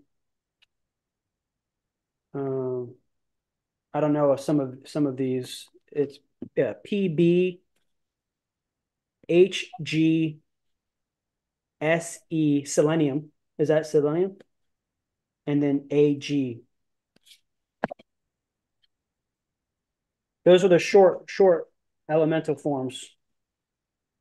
It has it on here. So everything is in this kit. So how do you test for heavy metals on your property? Essentially, it's got a little bag inside of it, and you would just go to kind of like the four corners of the property, and then you would put the soil in this bag, and then you would send it back to them. Okay. Have you ever been involved with testing soils or looking for heavy metals? No, I haven't. Very important though, if you're getting on a new site or if you're going to buy a home and you're thinking of growing or Yep. you're about to start a farm, that's essential Right. to know Actually, what you're working with. right. That's one of the things that I ask when people are like, "Hey, I want to grow moringa in my backyard and I want to start my own business." I ask them, I say, "How old is your home? Like, when was your house built?" Because they bring in a lot of landfill, and that landfill could be contaminated with heavy metals. Yep. And it takes a couple years. That's one of the reasons why it takes 3 years to get USDA certified organic. Um, is because of that, is because it takes about 3 years for the wash and for it to get further down into the ground, to wash off or to just dissipate with the environment. I think that's for pesticides and glyphosate as well. Yes. It's about 3 years. Yeah. I talked to my dad. My dad is a golf pro, and so he's spent his entire life on the golf course. And what's funny is that he's had some of the top positions in the whole country as far as golf is concerned. I mean, he was the head pro at PGA National in the 90s, Oh, wow. in the late 90s. When I was growing up, he was at PGA National, was the head pro, and was the head pro of all those four courses there that are in uh, Port St. Lucie? Port St. Lucie, yeah, just not too far from where you are on the East Coast. And now he is working the grounds for the city, and he does golf courses and other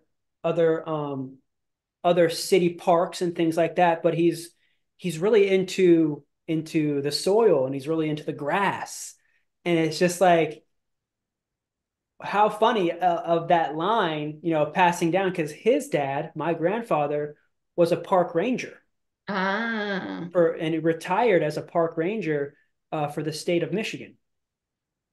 And so he was a forester, and I have some of my grandfather's books, and he loved trees. And so I know that's in my DNA, so it passed down where he was obsessed with trees, and he's got notebooks and notebooks of like drawing the different types of leaves and seeds and sticks and stems. He's got drawings from all of his college notebooks and stuff. I have them, and from my granddad.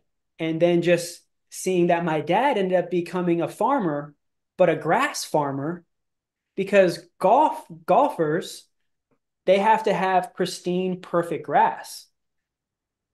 And the reason why I'm bringing this up is because I asked him, I said, what can I use to help mitigate my weeds? What can I use as a natural kind of like herbicide, right? Hmm. And he said that there's this natural herbicide. I forget the exact name of it, but essentially it's an acid. It's kind of like a strong vinegar. And he was like, honestly, the best thing for weeds is just use vinegar. Mm. Just simply, you might have to reapply it, but if you get 2 to 3 times, if you apply it by the second or third time, they usually don't end up coming back in that same spot. So um, just wanting to do things organically. We're trying to actually get this. I asked him, I said, how can I get a golf course to buy this? Mm. And he said, you want to go to the supplier of that golf course. There's a couple of big companies that distribute and sell to golf courses. I mean, there's more golf courses in Florida than any other state. Yeah, and So getting them off all that, the chemicals would be a oh, really amazing thing to take on. that's kind of like one of my first things that I want to take on is golf courses. And they're not willing to sacrifice the performance, of some of these things, because they've got some real persistent pests and bugs there. So um they're just using really strong stuff. But the healthier it is, the more alive it is, the less they'll have to use some of that stuff. They're ended up just having to Yes. use more and more and more Yeah. And with the because they're runoff, killing it. yeah, and the runoff they're causing and all that, I mean, they would have, you would think they would want to be on board with that at Right. some point. So got to figure out how to talk to them. So I have to kind of go through the the kind of like not the superintendent, like the guy in the back, not the guy in the head pro shop, like he's just selling golf clubs and golf balls, but the guy in the back who's in charge of the guys cutting the grass and trimming the grass and Hmm. cutting the fields. um he's back there ordering the stuff that he needs, but he essentially has a catalog from another company, and I need to get in on that company. I need to get them. And so one of the things that this here is going to prove while you're scrolling through and showing us the minerals, the phosphorus. So can you see potassium, or can you see nitrogen? No, it's just No. the phosphorus, oh, and when you're using epifluorescence that you can see. Okay.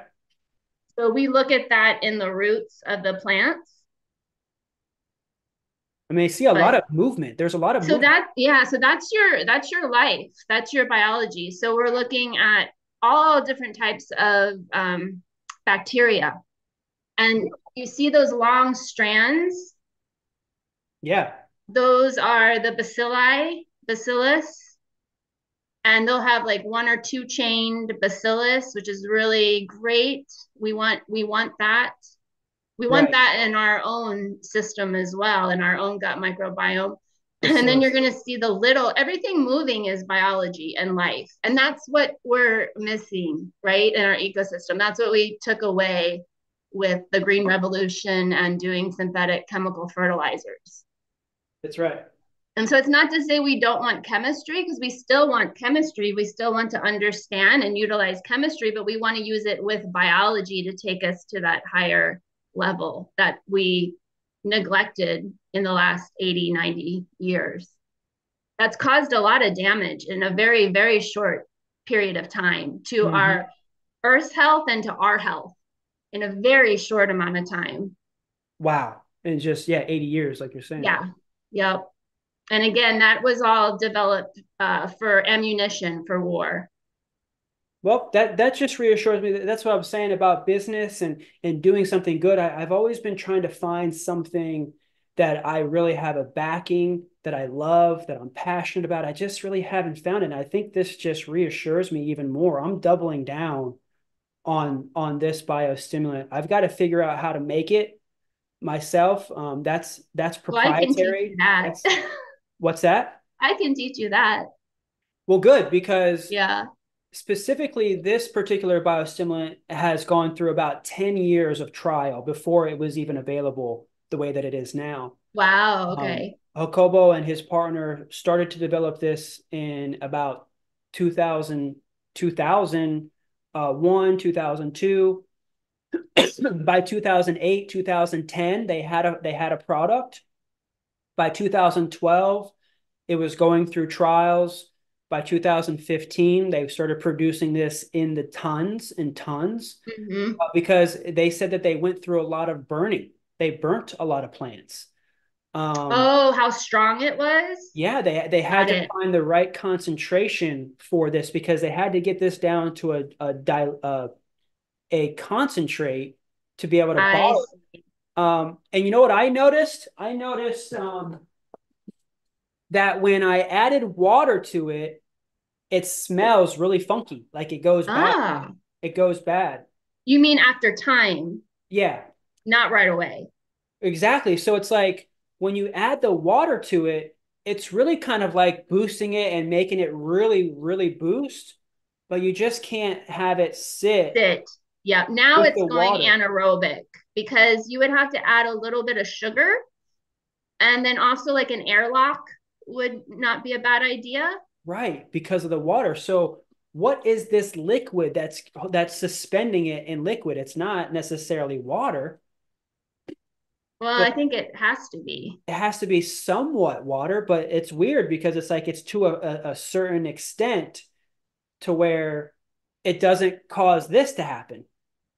I think it's because of the sugar The ratio. sugar ratio, that's Yeah. what it is. A Yeah. big part of it is the molasses and the sugar ratio. Because those microbes have food, so it's staying there. That consortium of microbes are staying at a certain level.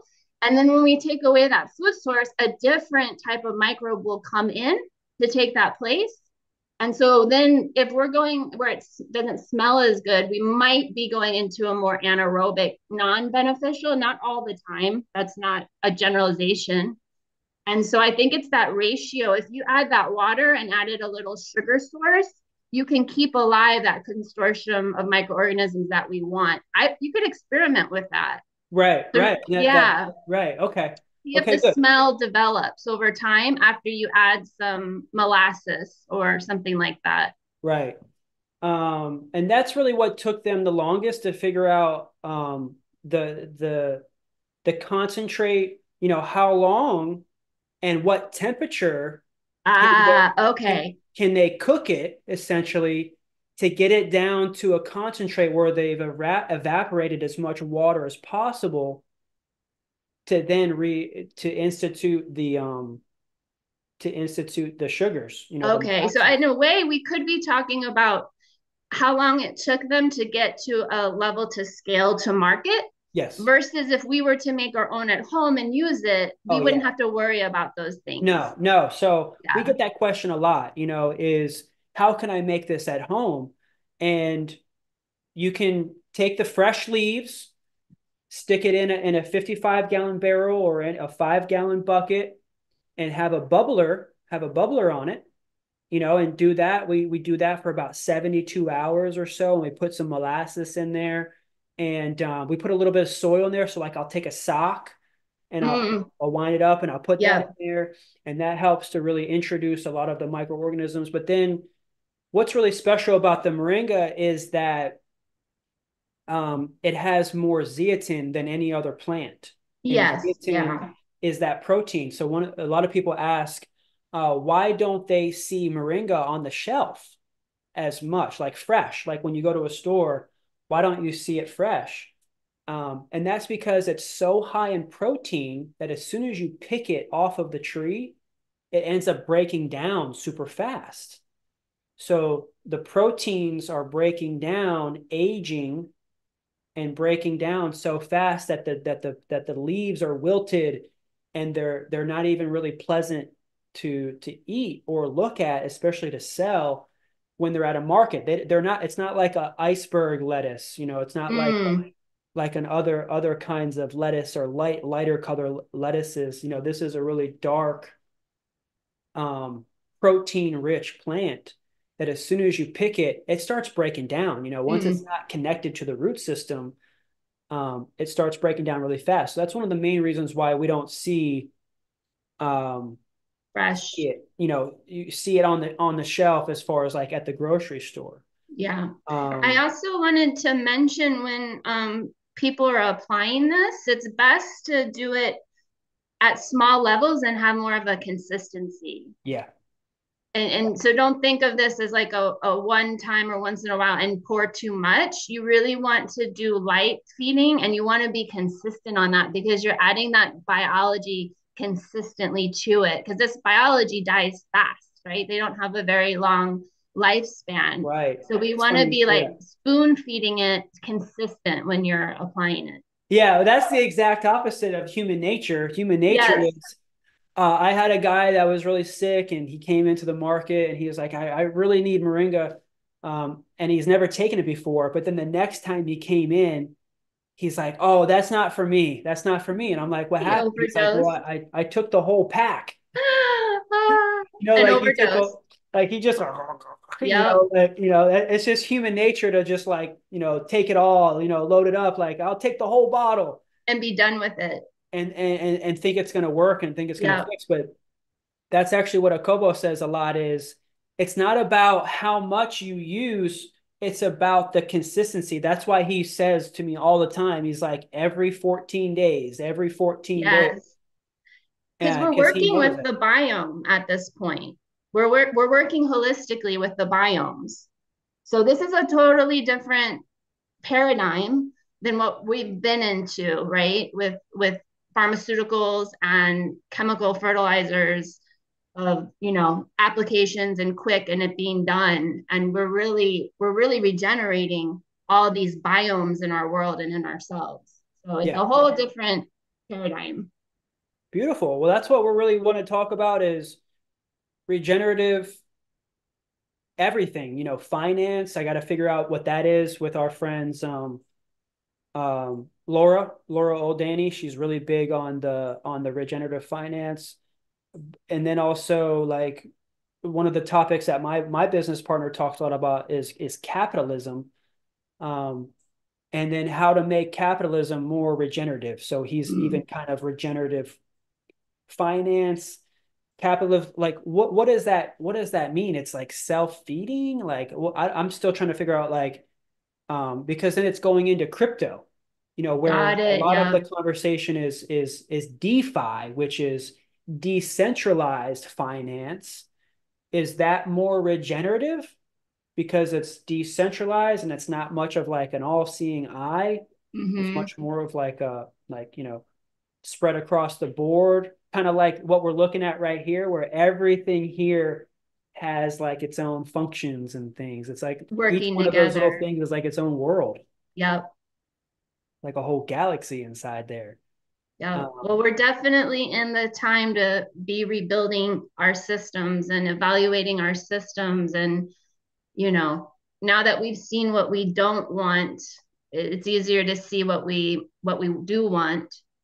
yeah, that's why I'm excited to learn more about this conversation. I'm really glad that we had a chance to hop on here and really show me the soil.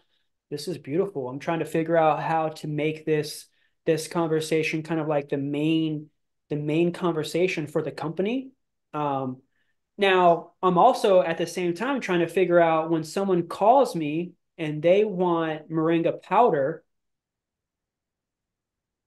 how do I get them Moringa powder? Because I might only have, what I have here, and I may not always have it ready or done or available to ship. I'm trying to think how as I grow in my company, I may be having to travel to Africa and India and China and many other countries as a CEO, as a representative of the collective as a whole. But if I was to leave right here, right now, the orders would not be able to get fulfilled. Mm, Nobody would be able to come into the shop. So how do I also grow and expand this company where we all are standing on our own feet and our own legs?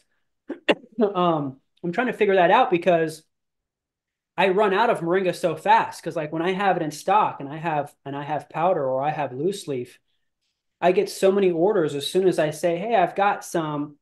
I run out really quickly. But how do I keep the company going and also make it super simple for customers? Because the customer really just wants to click. They don't want to have to call multiple people or figure it out. They just want to have the click and it shipped very easily, the Amazon thing. yeah.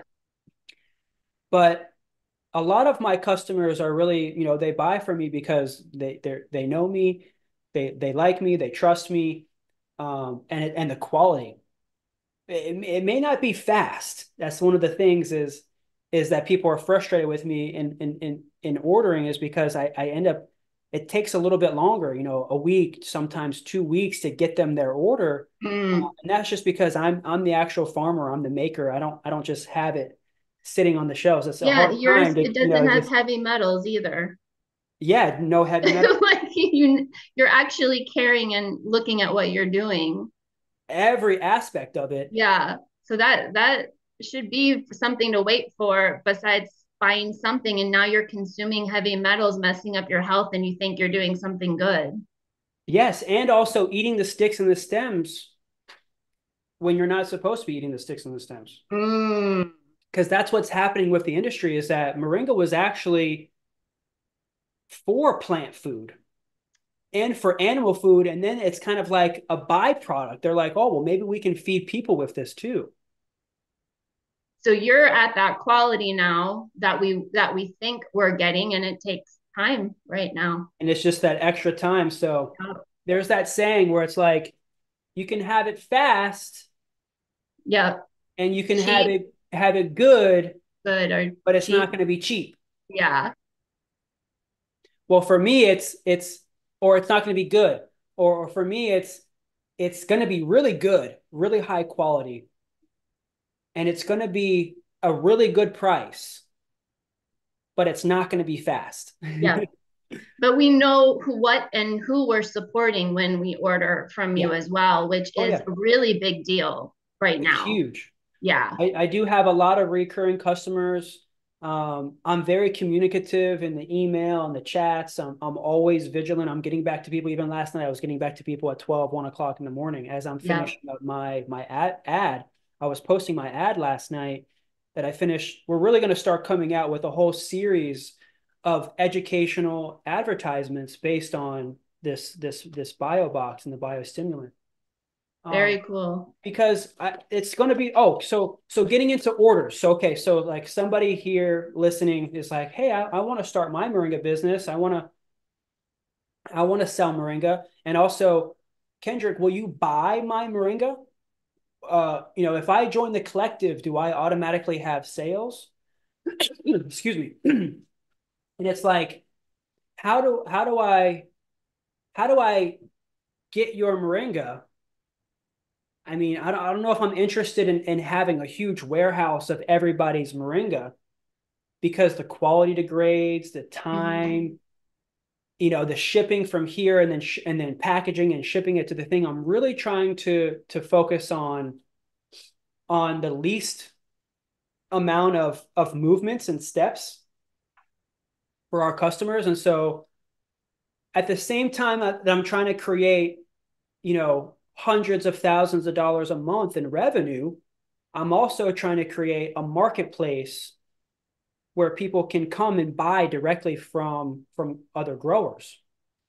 So that's where I have the Moringa map, and that's where I have the membership, because inside the members area, what's happening is that members are coming in, and some are buyers, some are growers. Some of the buyers, they don't have Moringa, but they're talking to the growers, like Jack and other people. Like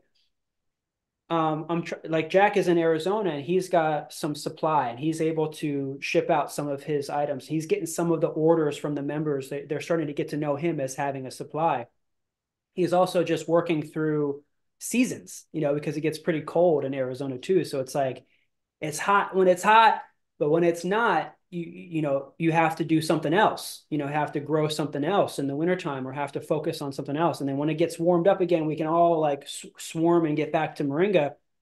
But we still have a lot of what's crazy is that the orders come in mostly in the wintertime, but that's when the trees are dormant. That's when the trees are Mm. slowed down. That's when the trees are not producing. And this has been consistent for me over the past 7 years. It's like Mm-hmm. the best time to sell moringa is holiday season, but I run out. Like I run out before the end of the year. And then I have to go January, February, March, April, May, 5 months, sometimes 6 months without a supply of moringa. How does somebody do that as a business? Wow. And So you, so that's where we do other things and try to teach people that in the wintertime, like right now, I had to take powder off the website. I had to take loose leaf off the mm, website. Um, but you can do other things like I make capsules out of seeds. So we have a lot of seed capsules available. I had to take green capsules off the website because I don't have green powder, in the supply that it takes to fill as many capsule orders as I'm getting in. Um, but one of the things that people can do is focus on is the oil, focusing in on supplying people with medicinal grade or therapeutic grade oil where it's very good as a topical. It's very, I cook with it. I use it mostly as my cooking oil. It's really expensive that way, but because I'm making gallons and gallons and gallons of it, I have it. Might as well use it. Seeds is a big one all year. Definitely for your company, focusing on seeds. I'm really just trying to train people how to get their businesses running throughout the whole year. Um, I mean, you really are rebuilding the systems and working it out. I've, been watching you now and following this with you for a few years now. Your work with a cooperative framework, and now you're exploring supply chain issues, yep. creating supply change. I mean, and none of this has been done yet. So you're working through it with the community and yeah, that you literally are rebuilding the systems on all these levels of Yeah. how we're accessing this. Yeah, behind the scenes, I'm teaching the members how to place advertisements. Like even Jack here was saying he wants to help sell some of the products that we have when he runs out and still make a little bit of cash from those commissions. How does he do that? And so there was a couple of options there that we were exploring where because I have the book on Amazon, he could be an Amazon affiliate, get the Amazon affiliate link it to that product on there, and then anytime someone purchased, the book through that Amazon link, he would get a small commission. I think with them, it's only like 4%. Mm, I think Amazon commissions are only 4% versus if you go to my website and you become an affiliate to my website, I'm offering 10%. And so I told him just here earlier in this episode here that he could take his affiliate link and his affiliate coupon with the shop, with the Moringa shop, and he could make that his main kind of like link tree. You know, because I'm trying to teach people how to become affiliates. Like we have this master marketer affiliate guy. That's one of our affiliates. He's got hundreds of thousands of subscribers on YouTube, TikTok, Instagram. And when he made a video and he said, "Hey, look, everybody, this is where I get my seeds." He went like this on the video. He was like, "This is where I get my seeds. Shop at the link in the bio." He ended up getting $10,000 worth of orders that came in to our website. $10,000 came in that Wow. month just from his one video saying, "Hey, get your seeds from here." And all he did was make a 1 minute video. But because he's an influencer, he's a creator, he's talking about homesteading, he's talking about off grid, he's talking about all these things. He was able to generate income from me. I gave him 10% of that. You know, I gave him 10% of those sales. Boom, $1,000. And that was $1,000 that he made off of one video So you just need more without having to moringa. ship it, without having to buy it in, without having to have the supply himself.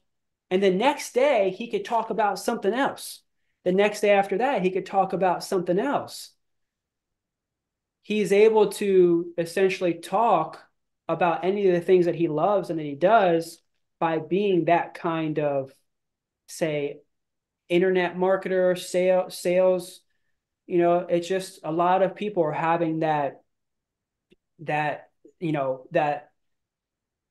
on the camera and being salesy and things like that. But it's a skill. It's a skill that I want to teach, that I want others to learn and others to know, because it's helped me get out of poverty. I've been able to take care of myself. I've been able to work for myself because of this skill that I'm learning and acquiring. It's really psychology. You're just really feeding in on what people's wants and needs are. And I think I really found something. Like I latched on to Moringa quick, like, and I made it my main thing. And I didn't really mess with any other plants. I wanted to make it everything. I'm still learning about it every single day now through this soil biology conversation that we're having. I want to learn more about zeatin. Um, it's not necessarily caffeine. It's not like a stimulant in that way, but it's a hormone, and the building blocks of zeatin are amino acids. And so what that just tells me is that the reason why moringa grows so fast is because it has a lot of this hormone, this fast acting, this fast growing hormone. It's a highly reproductive tree. So it's doing that with the microorganisms. It's doing that with the soil. It's helping to produce more. And so that's why we say with this biostimulant, it helps to produce up to 40% more yields. So you can get bigger fruits, bigger vegetables, more bananas on the rack, more peppers on the plant, more opportunities for flowering. Excuse me. Like you were saying there, because of the phosphorus. The phosphorus helps with flowering. The flowering, if you've got more flowers, then you've got more fruit. And so you've got that active, what do they call that? Where it's gassing. The phosphorus is giving off like through the color, right? You're because what we see through the spectrum is kind of like what's not there, right? Because isn't white like almost everything? Like all the colors is white, and then like black is like none of the colors. So like if we're seeing green, then we're not actually seeing green. We're seeing the lack of that. It's weird. And so like with your green color, um, when we see the white that's coming off the phosphorus, is it like gassing? Is it like is it breathing? Like phosphorus, I can't answer that one right? yet. That's interesting. I wonder exactly what phosphorus is. It's an element. It's not a it's a rock. It's a rock, right? Yeah, let's look at it now. Because I when I first started to understand the difference between like what plants do, what are plants really doing? When we eat plants, we're eating calcium, we're eating phosphorus, we're eating potassium, we're eating copper, we're eating these things that we think are like a solid, right? That are like solid, like a rock or even a metal. But what plants do is they assimilate those metals and they assimilate those rocks and they turn it into a liquid form, a form that we can absorb. But what's crazy is that like when you look at a Snickers bar and you look at the percentage of all of these like minerals that are in it, I heard that a lot of that is actually the rock form and not the liquid form that we can absorb. Yeah. So yeah, it might be in the food, but they're literally mining it and putting it as a powder like a rock form and not necessarily kind of like what the plant is giving us. So And so not I think bioavailable. it's not bioavailable. Yeah. It's in a rock form. I think that's called kind of like a phosphate. It's kind of like the Mm, term for like a rock form. It's one of the reasons why fertilizer companies here in Florida are so prevalent is because there's lots of phosphates at the surface. Florida is a shelf, and it potentially was a like a shallow seabed for a long time, and so all the fertilizer companies are here in Florida because they have everything that they need. The phosphates are at the surface mm. and they can mine it without having to dig these huge holes. They can literally just like scour the surface of the ground and accumulate enough of the phosphates that they need to make these fertilizers, um, which in turn causes those big, huge pools of water, like poisonous water, toxic water, The um, dead zones. those dead zones, Yeah. or like when you look on the map and you're looking at these big pools of water, like they're man-made, they're clearly made, they're Oh, you're safe. talking about where they're making it at. Where they're making Yes. the fertilizers, right? Where there was like a leak a couple years ago off Th- of one. this is what I'm saying. There Yeah. conveniently was a leak because Over they're there near already you. all at capacity. They're all full and they have to sit there forever. It's literally like a nuclear waste because the process of stripping the phosphates to get the actual synthetic fertilizers is such a toxic process that they end up generating wastewater. Well, what's crazy is that every few years there's a break or a Yep. levee or a leak or or sometimes they allow the dumping. Yeah. They allow it like every few years when they get somebody in office, all of a sudden now it's cool to dump it because they say lowered the regulation. The EPA, they'll get somebody in that they have in their pocket that allows them to dump so to make more room so that they can keep making this toxic water. But what happens every time that they dump it?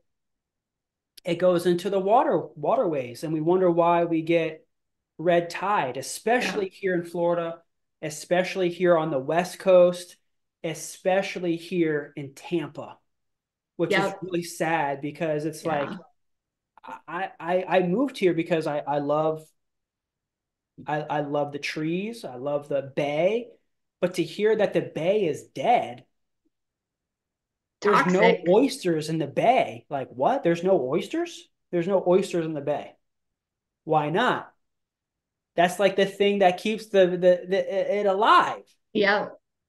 Well, they were overfished or over they over um uh harvested the oysters faster than they could reproduce.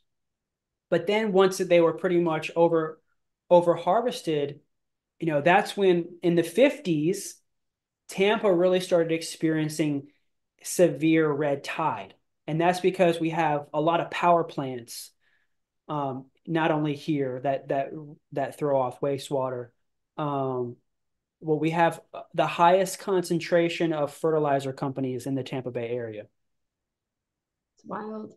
And Yeah. using biology will extract that phosphorus. So having these places create all this synthetic fertilizer, we don't need it. That's the thing. We don't even need all this. Stop red tide. Stop red tide. That's kind of a slogan that we kind of came up with last summer. We were at the beach and we're really just trying to figure this whole thing out because we've got Jacobo and partnered with us, and we're trying to partner in with their farm in Nicaragua. And I'm trying to figure out, as the guy that, you know, the hippie guy that I am, that's like, I'm not buying stuff. I'm not, I don't want to contribute to these toxic things. Um, Trying to figure out my way in the world. How do I contribute positively without, just selling like plastic or selling toxins? And this makes me feel really good, and I'm really really really happy that you did this for us. This is Yeah, going down great. in history. This is My, this is epic. This is historical testimonial in the making right here. I was just on the phone with Jacobo last night. He's like, we need to get more testimonials. And I'm like, um, trying to assimilate the testimonials that he gets from big farms mm-hmm. down to the level of understanding that, like, say, everybody would understand. Because like he'll send me paperwork, like papers and papers and papers of like the percentages of, like, he's dealing with farmers that are really really scientific. They're engineers, they're really into the numbers. So he's got a lot of it, but how do we take that to assimilate that to somebody who wants to know, that is kind of like in layman's terms, and so that's what I'm trying to be. I'm trying to be that for him, being really big in the industry where he's supplying container ships Mm-hmm. of this to farms around the Well, world. well, this is mimicking nature. And we're at a point where we can't really afford not to mimic nature anymore. And even people that maybe not are so on board with this is even admitting, like, yeah, we can't keep doing the things we were. So I'm super passionate about getting people to understand where chemical synthetic fertilizers came from, why we're using them, what they're doing. And we have access and now the knowledge and everything we need to be doing these biological fertilizers, whether it's something like this that you can see and verify and purchase and support a company and a co-op moving forward on this, or if it's something you want to make on your own at home. Right. Either Yeah. way, like this is absolutely, everyone should pretty much understand now, this is where we're going to have to be going, is mimicking nature with life, with biology in this holistic perspective. And yeah, I mean, we just run the line of what we've done to the planet and our health with this chemical synthetic treatments, which is, it's really just about money. It's really about corporations, the pharmaceuticals, pesticides, our healthcare. It all comes down to there. So if you want to take a stance against anything, it's right here. It's Right here. biological life. Excuse me. That's great. That's great to hear that, because that makes me even more supportive of this.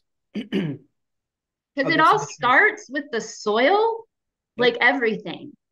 And it all goes back into the soil. And the soil is literally the keystone to everything in our planet and our health. And so when you understand and start with the soil and the biology and how it all works, that's where we're led again back down to this biofertilizer with life and understanding Oh, how nature works. you just reminded me. Okay, because I was on the line with Jacobo, and for a while there, we wanted to kind of steer away from the term fertilizer. But as I'm getting more and more in this industry, like people know what fertilizer is. But do you know the difference, technical or even legality, like legal terms, like the difference between a fertilizer and a soil amendment?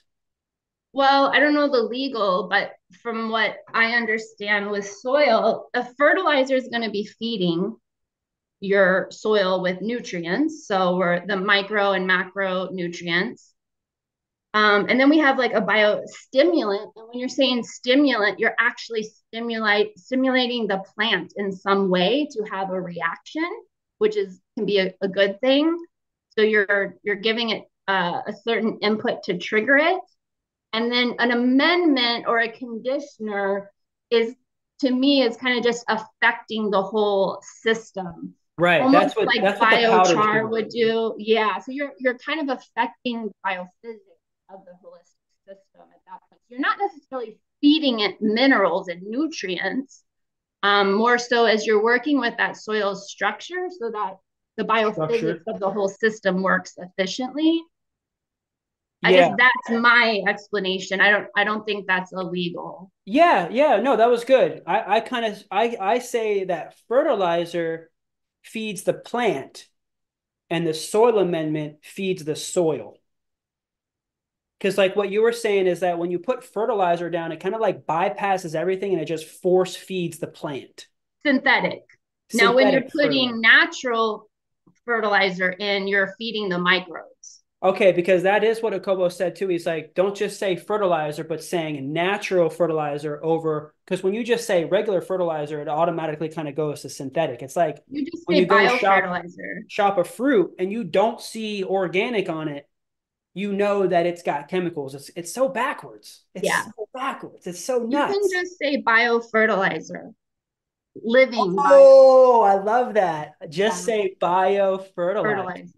And Oh, it would be a wow. fertilizer because you have the nutrients in it that's feeding the microorganisms. So this isn't Wow. bypassing nature and force feeding it synthetic fertilizers straight into the plant for it to uptake. You're feeding the biology, which then converts it into the plant, which is nature.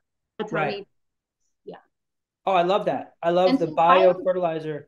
biochar would be like more of an amendment because it's not directly giving your system nutrients, but it's creating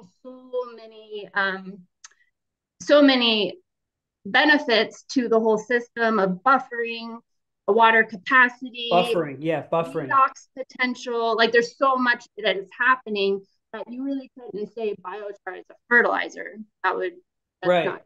Yeah. Now, when you take a handful of soil and you squeeze it and it sticks together, uh that structuring, what's causing it? What's the name of that? Is that I've been saying humus, but it's really loam.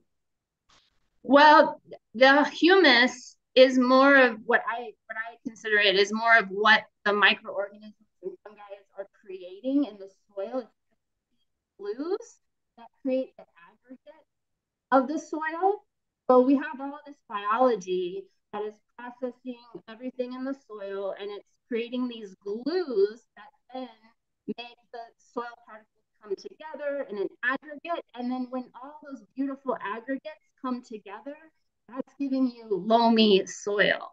So loamy is like a description of a really beautiful structure of soil. And we want that structure because that's what's helping again with biophysics of everything happening, of everything Right. being able to work holistically together. You want this really great structure for everything to be flowing and working, and that's what they call load. Okay, good. I'm glad that you clarified that because and you were kind of cutting in and out a little bit. I didn't really hear all of it. Oh, But okay. but like like like if I have like a soil that just falls apart, one of the things that I'll add to it is coconut coir. Would that So, be considered a well, humus or the like a structure loamy? in the soil, the real structure that we're looking for, that real loaminess is coming through the biology. It's coming through the biology. Yes. Yeah. So, you can add things like coco coir and different things to give it more water holding capacity. Yeah. Yeah. And that's all great. And that, we want that to start with. But ultimately, we want our system to be living soil where below the surface, it's creating that loamy structure Oh, through okay. the, So the through the loam is almost biology. kind of like the byproduct and the bodies, the billions of bodies that are breaking down. Yeah. And they're making glues. And Yep. yeah, it's almost like the gel and the glues of Yep. everything from the bodies Yep. that's And they happening. make That's it themselves too. Yep. okay. Yep. Oh, that's And good. that's it. That's what we're looking for. That's what's regulating all our ecosystems. The That's what's bodies. buffering every element in this earth through all cycles. Is that is everything. So when we destroy that, when we till, when we put synthetics, when we monoculture, when we do all those things, we're destroying that soil structure where it can't be that buffer, that keystone for all elements in the earth anymore. And so then we lose that loamy, we lose the structure, and now we have the dust bowl, we have erosion, we have all these devastating environmental effects. We have desertification, right? That it Yeah. causes extreme weather patterns. We have destruction when we destroy soils, what it's trying to do, which is create that buffer, all the cycles through those glues, through that biology. And so we've been destroying that, with industrial revolution, the way we've been farming, we've been destroying all that, which is controlling everything in our world. From Everything. you name it, it's coming back to that. It's coming back to our agricultural systems and how we're treating the soil. There's nothing bigger. There's nothing bigger than There's that. That's why nothing, I'm on this train. That's why absolutely I needed nothing. to find something that really stuck with having a real purpose Pun uh, intended. and an intention. And I never really knew what it was, but when I was little, I always would look at like the guy that had a little bit more land or the guy that might have had a tractor or a guy that was had a garden. I'm like, there's something about what they're doing that is good, you know. But also I noticed that they had a big house and they had lots of cars and they had lots of toys and their children at school always had the nicest clothes and I just was kind of like, okay, so they also they make a good living is what I'm trying to get at too for people that are trying to find the thing that they can be passionate about and also find a good living is really what I'm kind of like my mission in that Yeah. because I've always struggled with um living as far as like being able to say pay my rent or pay my bills. I'm always asking people like when I go up to people like, hey, like what do you do? Like what do you do to get money? Like what do you do for a living? I don't know, and that's becoming more popular, like on social media, where you've Mm-hmm. got like these social influencers that are like, "Hey, how much do you make a year?" Or like, "Hey, what do you do for a living?" And even like at the permaculture convergence, I even just found myself trying to ask people, like, "Hey, like, how did you get the money to get here and the gas to get here?" Like because things are becoming so expensive. I'm just kind of like, how do you live? and I don't know what it is, and I'm trying to get like interested in other people's lifestyles to figure out like what's the thing that helps people get more comfortable. And I think for me, this soil thing, the fertilizer, because I haven't been saying fertilizer, but I know it's a big thing, and so I want to make sure that I'm talking about it correctly legally, because it's kind of like the cannabis industry where it's a little bit regulated. You say fertilizer, and that comes with rules, permitting, regulations. It's like that word is owned. Got it. That word itself, just the fertilizer word, is owned. Just like saying organic, like just putting organic on it. I've had so many kickbacks and red flags with just saying organic, because that word is owned. Well, Um, this is regenerative. This ooh, is a biofertilizer that is regenerative. Like regenerative. that's not even like a debate That's huge. because you have biology in this. This is, Yeah, living regenerative. And as far as like money, regenerative agriculture is how our farmers are going to start being more abundant. If yeah, it's not just saving money now, not spending as much, but regenerative ag for sure is going to change that income, which is what is needed, yeah. obviously. Oh, it's got to, because the prices for fertilizers are going up. They're not subsidizing as much anymore. Governments are not subsidizing as much anymore because they're going into debt, because they're And using. their land's getting destroyed. So how many more seasons do they have left of it? They know they don't have that many more left, Yeah, you yeah, know. exactly. And I wanted to find something that I could scale. Like I said, I've been able to make a good living, 100K a year, 150K a year, now reaching 200, 250K. Of course, that's the business, that's gross. That's not necessarily what I'm taking home. Um, but that is the gross of, say, like this company, which is not a one man show. I do a lot of the work, but that's also why I have this urge and want to build this cooperative organization, because everybody can do what I do. They just have to unplug a little bit and not be so scared to kind of to live, to live free, to live more free. And it Mm, is it is scary because people want healthcare and they want benefits and they want stability. But how yeah. can we provide that in, say, in this kind of industry? Yeah. That's what I'm trying to help get out of. Moringa is still in its infancy. At $20 billion, it's still very, very small and very young. And how do we get moringa farmers and people in the moringa industry, or even just in the agriculture industry, um, to have the ability to take care of their families like that without being subsidized, because they're getting paid to use those synthetic fertilizers. So that's kind of what I'll make sure that I say is because I asked Akobo about that, and he said just say natural fertilizer.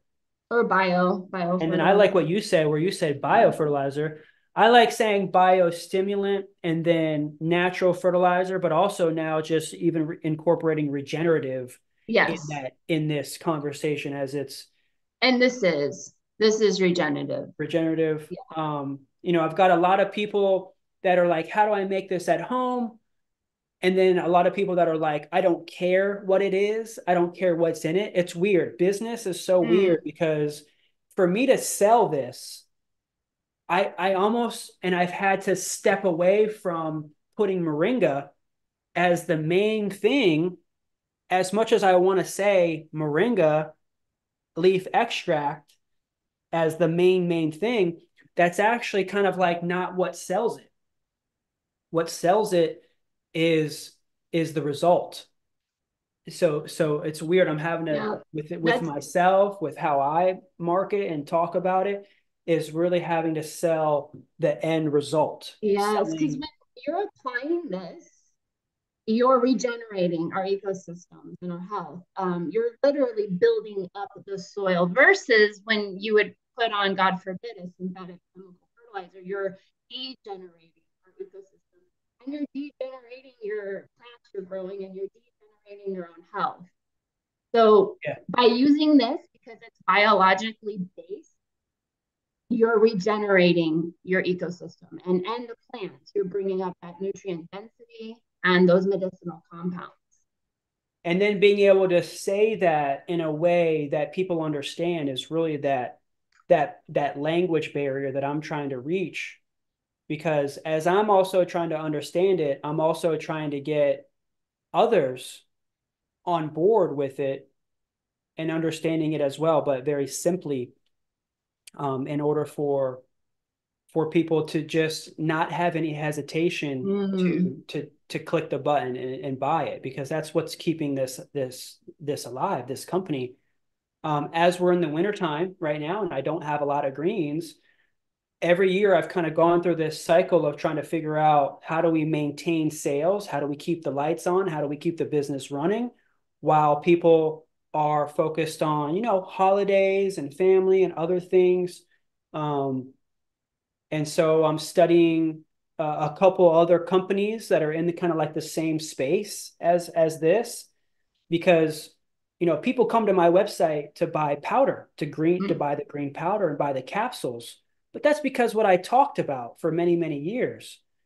And as I'm growing and scaling the company, I've got to get a way for us to have a steady cash flow all year, that's not affected by, like, say, the season. And I really feel like that's something that can be like this, which is in a bottle, something like this, which we can produce in the container ships. But also the biggest thing for me is the USDA certification.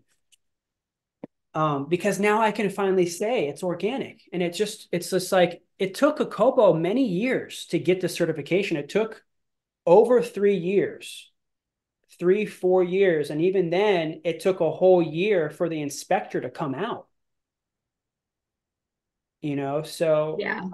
it's not taken lightly. Like, I'm taking it really So serious with the team, with him, really wanting to partner with me on this project and to really be an in between the big guys and the backyard growers. That's kind of like where I'm kind of finding myself, and for the ladies that are just, trying to keep their pothos alive and their podocarpus alive and their, dracaenas and all the indoor plants, which I need to put a little bit more indoor plants in here.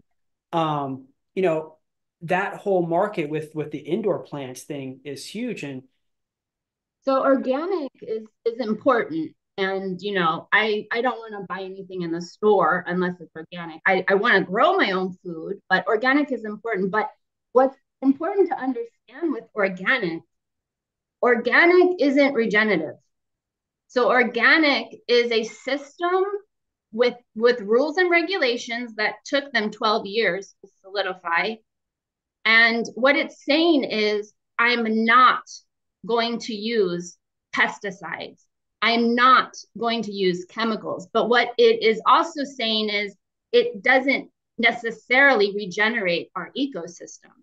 And that's why there is regenerative, because organic wasn't enough. So having your thing certified organic is amazing and great. However, it's more than organic. It's regenerative, oh, and that's okay, the, I get that's what you're the saying. I get difference. what you're saying. It's like Yeah. it's like what we would say, like beyond organic. It's even that Well, whole all beyond organic. organic. I think that ship sailed, but then regenerative is really what you're saying, is it's Yeah, and beyond. again, I don't want to say organic isn't great, because I wouldn't buy vegetables in the store if it wasn't organic. But it's only telling you that they followed the rules not to apply glyphosate, not to apply chemicals. They didn't grow it by increasing the nutrient density or increasing the ecosystem health or building the soil or understanding that level of it to it. They don't have to with that regulation. They don't have to care about the ecosystem in organic. So when we say regenerative, not only are we doing everything organic is doing, but we're going farther, where we're regenerating our ecosystem and regenerating our health, because the way we are growing with regenerative is increasing that nutrient density and the medicinal compounds. So this is beyond organic, and Oh, I love that. And yeah, it's you important to get it. understand that, and that's why we have regenerative now, because organic isn't enough. Organic was just something layered on top of Yes. conventional synthetic to say, can we do this but not put on the chemicals? But it wasn't saying we also want to understand and mimic nature. Because in organic, you can do monoculture. In organic, you don't have to rebuild the soil and rebuild everything while you're doing it. So organic really just came in to just counteract that chemical synthetic fertilizers that people didn't want. Wow. That's huge. That's a sound bite right there because you actually get what organic in that industry is because instead of using say like the 120 or so chemicals, organic, like you say, it can still use like 60 of them. Yes, and you can still create a greenhouse that had glyphosate um, out in the Oh, land. So there, there's some shady parts about it, but that's why there's regenerative. okay, because That's this why is nuts. And I regenerative just came recently learned about. this. Um, when wheat and oats are coming to market when they're about to be harvested, um, some farmers, most farmers are actually spraying Yes. glyphosate to Yep. dry it out Yep. before the Yep. harvest. This is nuts. And you wonder why we have so many health issues, why our gut microbiome is so wiped out. Like, if you look at our health and when we started chemical and green revolution, it's parallel with our health issues and the way we are growing our food today. And then that correlates with our ecosystem and our planet health as well. And again, this has happened in such a short amount of Such a short time, time. such a Yeah. short amount. And it's not too late to save it. It's not like they're a complete parasite and taken over. So if it's organic, they can't use glyphosate, right? Well, if you're in, and I'm not an organic expert. I'm not in that realm at all. Yeah. I'm in regenerative, but I do know, like, for indoor greenhouses, they don't have to wait the 3 years for that glyphosate to dissipate like they do on an outdoor grow. They can grow right away. Oh, wow. Yeah. And there's a couple other weird things in organic. And again, I'm not taking anything Hey, against organic. I this buy is this is organic. just entertainment. We're just having fun. We know Yeah. that I'm not a doctor. I We're not buy a, organic. But what I really want to do is grow my own food and know where it came it's from. about knowing. It's about Yeah. knowing, especially what we're eating too. Um, because wow, and that's deep because that's why a lot of foods and a lot of veggies have gone to that greenhouse hydroponic way. Oh, don't get me started on hydroponic. You'll get me so Oh triggered. crap. Okay, well Like we'll go ahead hydro and save that for another Well, no, conversation. I can't. I'm just saying I Yeah. am so against hydroponics on so many levels. Wow. And I And that's just saw one, something about kale being one of the most toxin. I eat a lot of kale, yeah. And so from the I think store because of its happening, hydroponic grow. I think what's happening is right now in our culture, we're all really wanting information and education on our, right? Yeah. Especially after COVID. We want to know about this. And what's happening is these hydroponic companies, different initiatives are getting to people faster than some of the regenerative information. So people hear, oh, growing food easy in water, indoors, so easy. And then they just default and think that's good. But in actuality, it is the opposite of every direction we want to go. Jeez. And it's really bad. And those hydro systems run off chemical synthetic fertilizers because they're so unnatural. They have to, because they're not mimicking nature at all. It's a soilless system. That is the farthest you can get from mimicking nature that you can go. So these systems are the opposite of mimicking nature. They're the opposite of regenerative. They're using chemical fertilizers because it can't sustain itself any other way. And unfortunately, people that are intending to just want to understand and do good things and grow their own food, they're jumping on this without knowing Mm, of what really hydroponic is. wow. Wow. This is huge. So I'm really glad to be hydroponic getting in this space because this is helping me to open up my business, my conversation, to the my soil. knowledge because I kept myself in a box with just Moringa, but now having this product now is allowing me to talk about this and how we can fix it through Yeah. this potential product So that that's we why have. this product is regenerative because you're working with soil, you're mimicking nature, you're Nature. bringing the life back into the system. And so when we Oh, say beautiful. hydroponic, we can't get any more opposite of Right. regenerative. Yeah. Yeah. The very first thing I ever grew, not hydroponic, it was more aquaponic. So The I used, aquaponic's great. Aquaponics is okay, okay, cool. Okay, cool. Because I used a fish tank, my no, 10 that's gallon fish different. tank. Yeah. And I actually, my very first grow operation was in my window, kind of like a window like this.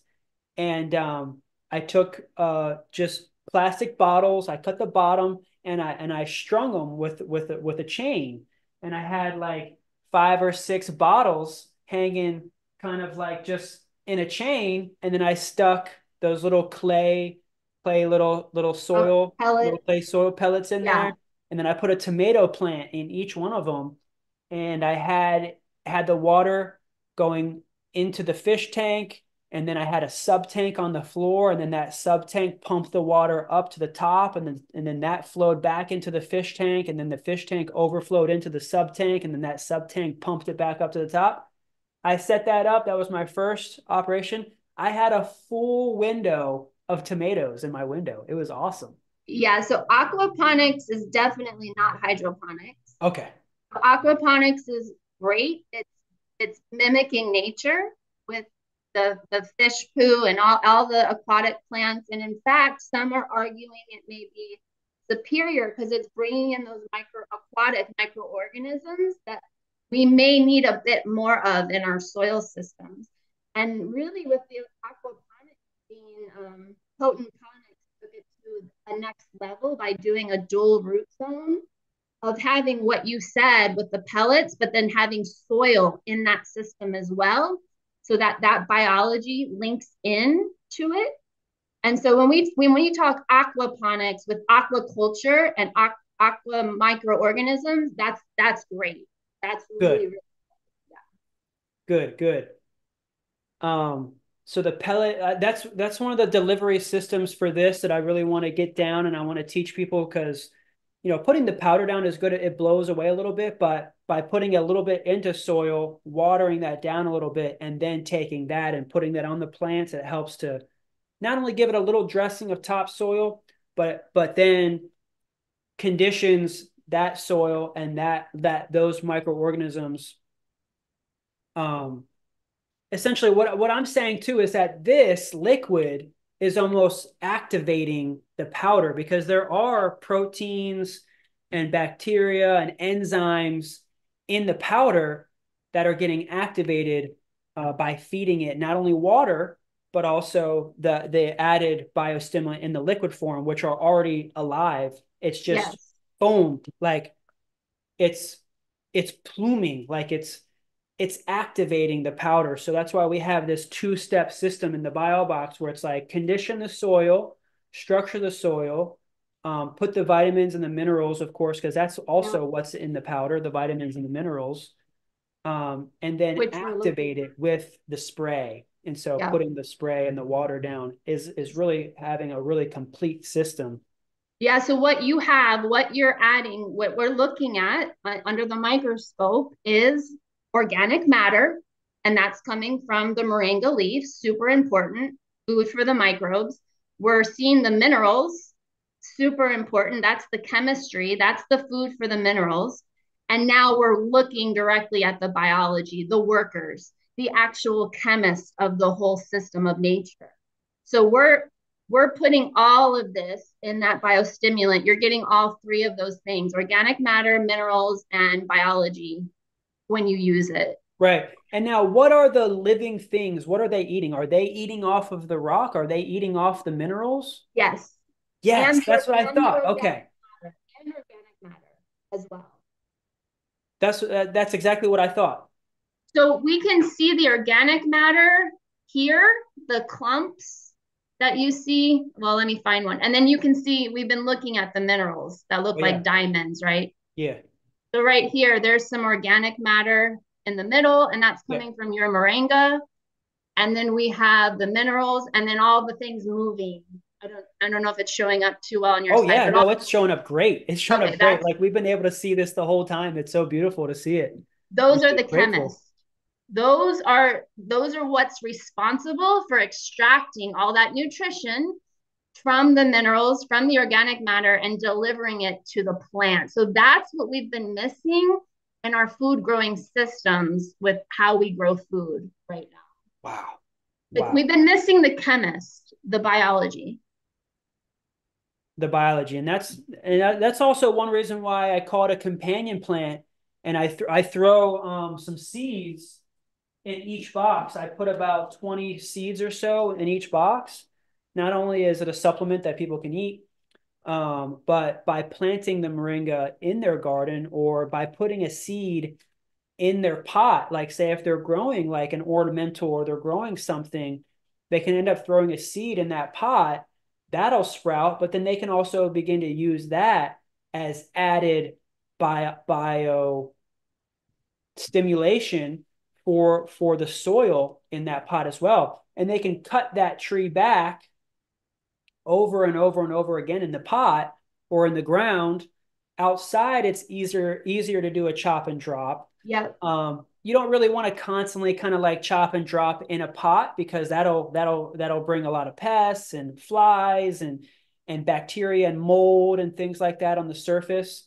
But if they chop it, taking it to a composting and adding that into the soil, then bringing that back into their system as a composted, decomposed, living compost, that's really good too. So Yeah. So you're adding the organic matter yeah, back into the soil, which is the food, one of the foods for the microorganisms.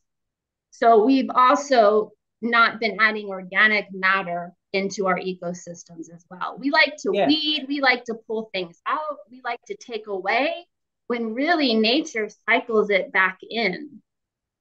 Right. One So of the yeah. things I see is like the strawberry industry. Like here, I'm in the middle of strawberry country. We have more strawberry fields than in this town than anywhere else in the whole world. There's more strawberry farms in Plant City than any other place in the whole world. And so seeing this cycle now, I've been living out here in the middle of strawberry fields for the past 4 years, and I'm seeing the cycle now. What's really terrible is that every season they burn all the plastic. It's nuts. There will be plumes of black smoke in the air, and they all do it at the same time. They all get together and they're like, "All right, y'all, we're gonna burn all our plastic this week." And it's terrible. Like it's just burning up huge fields of plastic. They just pile it and pile it up, and you see plastic as far as you can see in these strawberry fields. Just to see them to burn it up every year is nuts. But then also that they're growing in sand, and every few years they have to leave the plot empty, right? Because they can't use it anymore. They have to let the weeds kind of take over for a couple years. But in some of the organic plots, I've been noticing, oh, that's an organic plot. Oh, that's not an organic plot. Oh, that's an organic plot. Oh, that's not an organic plot. I can start to see the differences between, say, like we have an organic strawberry farm out here called Passions Organics Strawberry Fields. They have 50 acres, their main acreage, but then they've got a couple of supportive organic farms around, and I can tell which ones are theirs because they grow sun hemp in the summer. Mm, So they're regenerating the soil at least every summer. They'll have sun hemp, and then they till that. Although they're tilling it back into the soil. So they are adding some organic matter. got it. And well, if we're talking Florida, soil, we're talking about sandy soil. Yeah. So when we're dealing with sand, we're dealing with a very low CEC capacity, cation exchange capacity.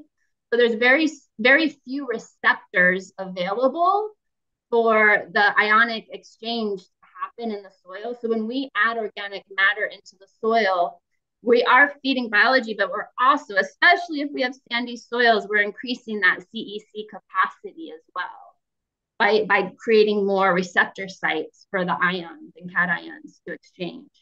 Wow. So you're really kind of like becoming an expert, especially in Florida, Florida soils, especially. Now that I've moved here, I came from Hawaii previously. Yeah, understanding more of working with sandy soils of Florida, because in Hawaii, we don't really need to add too much minerals because we're on a volcano.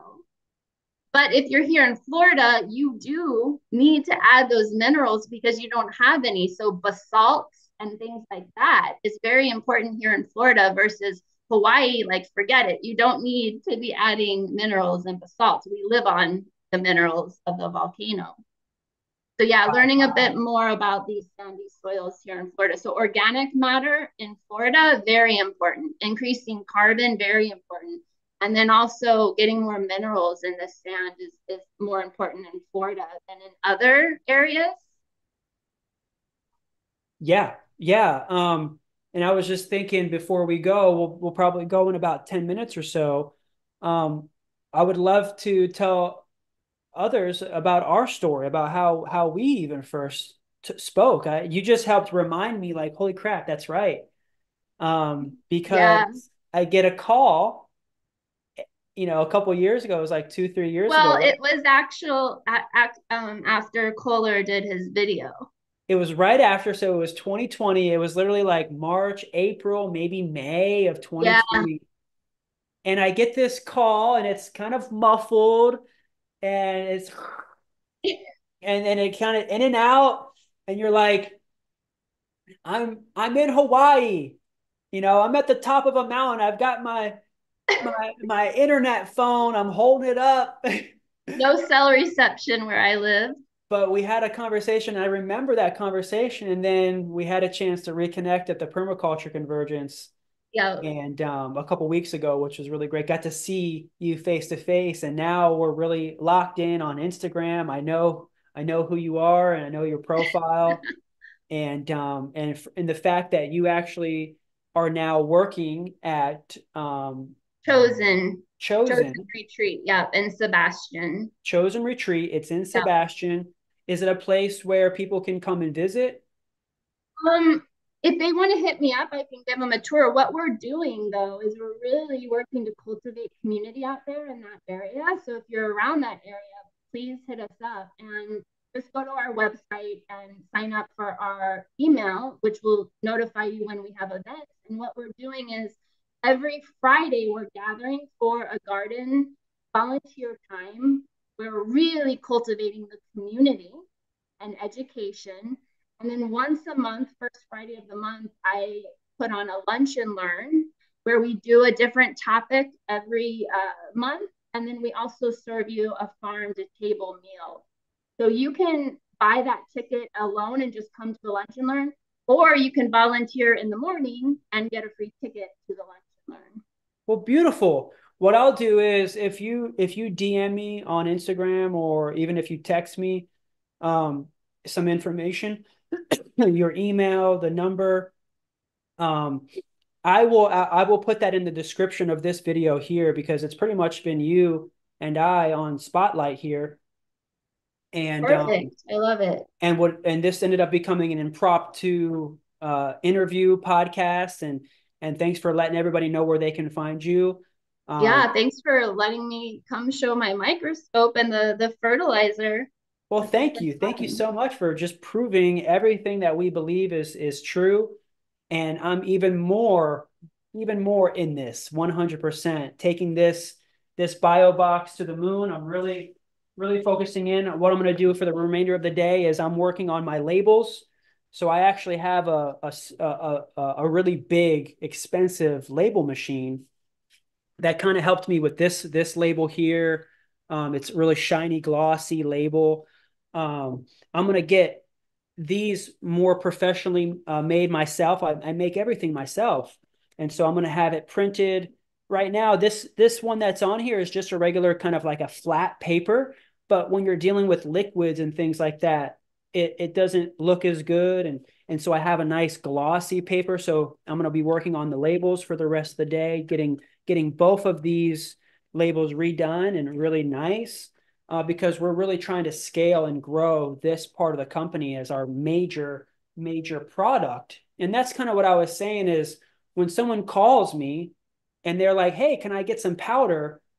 I need to put the systems in place that's going to to get them the powder or the capsules or the tea or anything that they might want in a very easy delivered way. Um, but I'm just trying to figure that out, and that's why we created the collective. So it's a place where the members they're already in, and they see they're like, hey, I need capsules. When somebody in the members area says, hey, I need capsules, other members jump in on that and say, I've got capsules.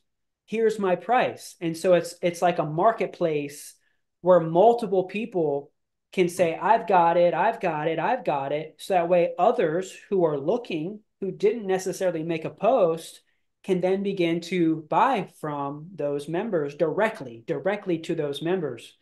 I'm trying to find a way where I'm not seeing money in that way, but I'm seeing money in a special way, the way that I'm trying to really develop, because I can only do so much. So all the orders that are coming in, it's like a kilo here, a kilo there, a kilo here of powder, powder, powder. I'm like, wow, this is like just 1 kilo of powder can take a lot of hours, to go from tree to harvest to drying. From drying, it's got to, what's got to be cleaned and washed and then dried. And then it's got to be sifted to get all the sticks and stems out. Then it has to be blended. Then it needs to be vacuum sealed, you know, and then labeled and then shipped. I mean, this is a very labor intensive process for a kilo. And I probably shipped out 100 kilos from my own supply between October and November. I mean, it's not a light feat by any means. And so how do I decentralize that load as a leader, as a CEO of this company, and curate all of these customers and people that want high quality moringa from me? And that's where the collective, the group comes in, because we have a platform now that's behind a paywall. Essentially, that helps to keep the company running, to where when somebody contributes $25 a month as a member, they're helping to fuel the opportunity for more people to gather in this space. um, and assures them that they're going to get high quality moringa from a local farmer who has it in stock, because that farmer who said that they had it in stock now might be out, like me. And so when someone is always calling me, hey, do you have a kilo of powder? Do you have a kilo of powder? I run out quickly. And so do other farmers who aren't even at the scale that I'm at. They're running out quickly because the demand for fresh and local moringa is so high. I have to also educate the buyer, because they just want it quick, they want it fast, and they want it easy. Um, but they're not buying it on Amazon. They're not getting it from the huge machine of this synthetic industry. When they come into our ecosystem, they're coming into the realness of getting to know your farmer, getting to know like seasons. It's like I have people that want 10, 50, 100 kilos from me right now in the dead of winter when all my trees are dormant. And I said, well, it would have been nice if you placed that order with me in July. I had an abundance, of leaves. So it's like, wait till July. And so, as an informed customer of Moringa, you have to know when to get it, when the season is right. Because, we can walk into the store and get avocados all year. We can walk in the store. We're just used to being able to call. But then when I get that call for 10 kilos, I'm like, dang, I wish you would have just called me in the middle of summer when I had so much of it. I couldn't even harvest all of my trees at once. I had so many greens over the summer because my dry room is not that big. And so I could only harvest a little bit at a time to then flow out, to then refill it back up, to then flow out, to refill it back up. So one of the shortages even that my collective myself is facing is the shortage of drying space. And so we need more spaces that members, because we have a lot of trees in the neighborhoods around Florida, Texas, California, Arizona. We have a lot of trees, and a lot of people are calling me with trees, um, but they don't have the space or the ability to actually get it to a dry form. And so that's what we're needing, because there may be people that don't want to grow or don't want to provide their space to grow, but might have a dry space. And then there's people that have grow, but then don't have a dry space. So that's a part of my business is the people work, the people resources. I'm having to put those systems in place at the same time, trying to figure out, how to scale the company. And it's funneling down into one product. And that's really what I'm focusing with is I can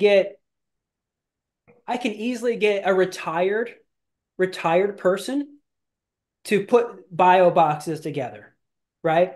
But to have a retired person in here that's just kind of retired, uh, is not in that kind of like pumping, I've got this order, this order, this order, this order, this Mm. order. It's kind of tough to even rally the troops when there's so many moving parts between this product, this product, this product, this product, this product. I've got 50 different products on my website. That's 50 different labels. That's 50 different packages, 50 different types of packages. That means that we're having to order 50 different things every week, every other week. And it's just having to simplify something for the company that we can all latch onto. Because here's the thing, we have it priced out now to where everybody can eat off of this essentially, because even our members, our affiliates, and all the people that are helping to sell these boxes with us, they're making $5 a box. So as an affiliate, if you sign up as an affiliate and you help sell these boxes, you'll earn $5 a box. And so without having to do anything, you can make $5 a box.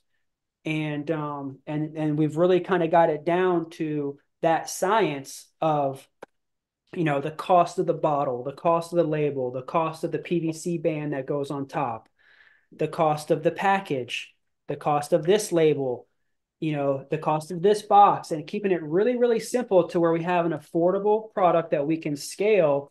That's something that even our members can begin to fulfill, because even, here we are 2 years into this real collective operation, and the complexities of fulfilling an order. So like what I've been really getting to with my website over the last couple of years is is that fulfillment by member, the fulfillment by member operation, where if you have Moringa and if you can get it to a final product, essentially you can fulfill orders on the website, right? But there's a lot of quality control that's involved with that.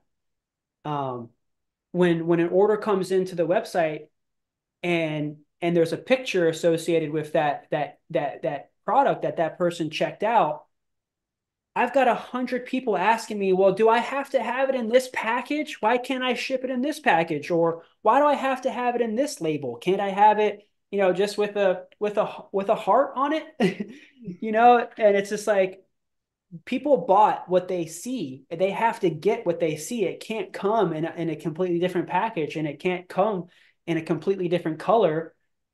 It's got to be consistent, consistent, consistent. And so I think with this box, we can actually lock in consistency.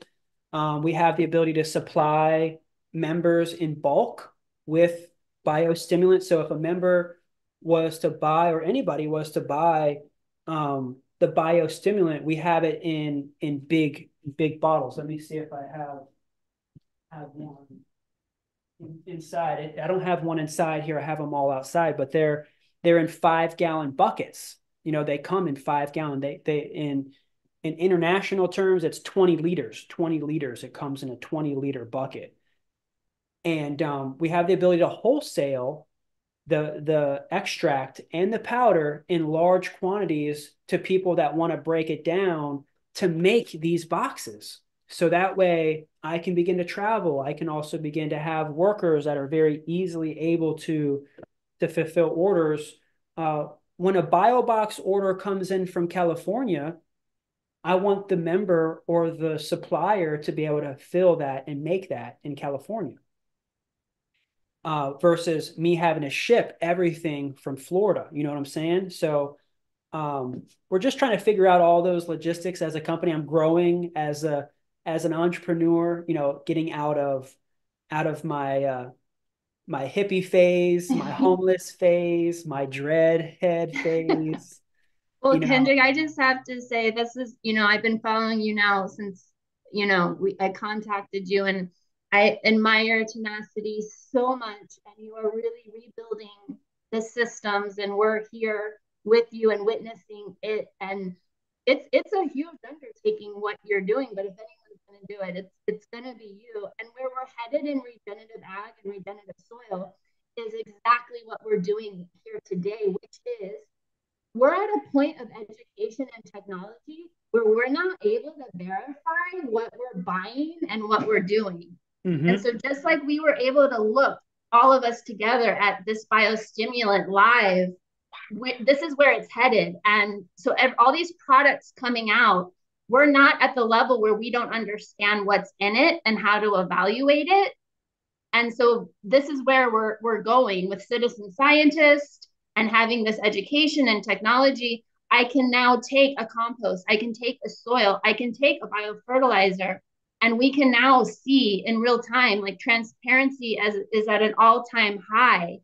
And so you releasing this product and standing behind its regenerative nature is a really big deal. And then we can be that transparent to show live what is in it and how it's mimicking nature. So that's where Wow. we're headed. What an amazing day. I never would have thought it would have turned out like this, but I'm so happy that it did and that you were here sharing with us. Where can we find you? I'm on Instagram. I just like to document for fun on there because I work my full time job being the director of regenerative ag at Chosen. But my Instagram that I document is called Confessions from the Soil. So Say that one confessions. more time. It kind of goes up and down a little bit with your sound. Oh, sorry. It's Confessions with an S. Confessions from the Soil That's it. on Confessions from the Instagram. soil. Yeah. Everybody follow Moti here on Instagram. We've been live on Instagram this whole time as well. My phone died over here from Facebook, but at least we're live on Instagram still. Check out Moti from Confessions from the Soil. We're going to That's put the it. information here in the description for everybody to be able to contact her. Go get a tour at Chosen. It's there in Sebastian on the east coast of Florida. And we'll also see if we can't get you to come out here for a field trip and even just have some sort of retreat. Actually, one of the things that we're planning for our regional permaculture peeps is the event that we want to have here in the middle of January.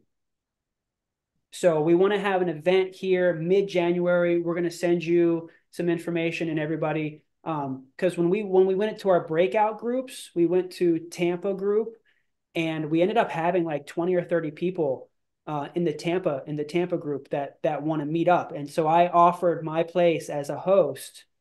So in about the middle of January, and I kind of want to do it like a monthly thing where it's like a permaculture meetup here for at least locals and for anybody. Even if you're in California and you want to meet up with Tampa permies, come out. So in about 2 to 3 weeks, we're gonna have an event here, and if you can't make that one, we're gonna keep in touch, and everybody follow Moti at Confessions from the Soil, and look up Chosen. I did go to the website. It looks great. It's amazing. Yeah, it's a new project, but we're really dedicated to regenerative culture and Awesome. education. So, yeah, Cool. sign up for the email. And Yes, thank sign up you for so the much, email. Kendrick. I've Yeah. chosen, and I'll put all that information in the description.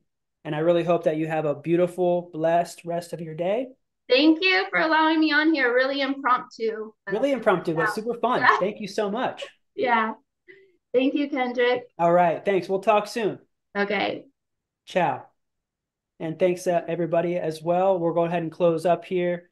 And I hope everybody has a great day and you learned a lot today. Thanks to Moti and our friends Jack and all the other members that came and joined us. Appreciate you. And everybody have a great day and enjoy yourself. Talk more soon. Peace, love, and prosperous growing. Ciao.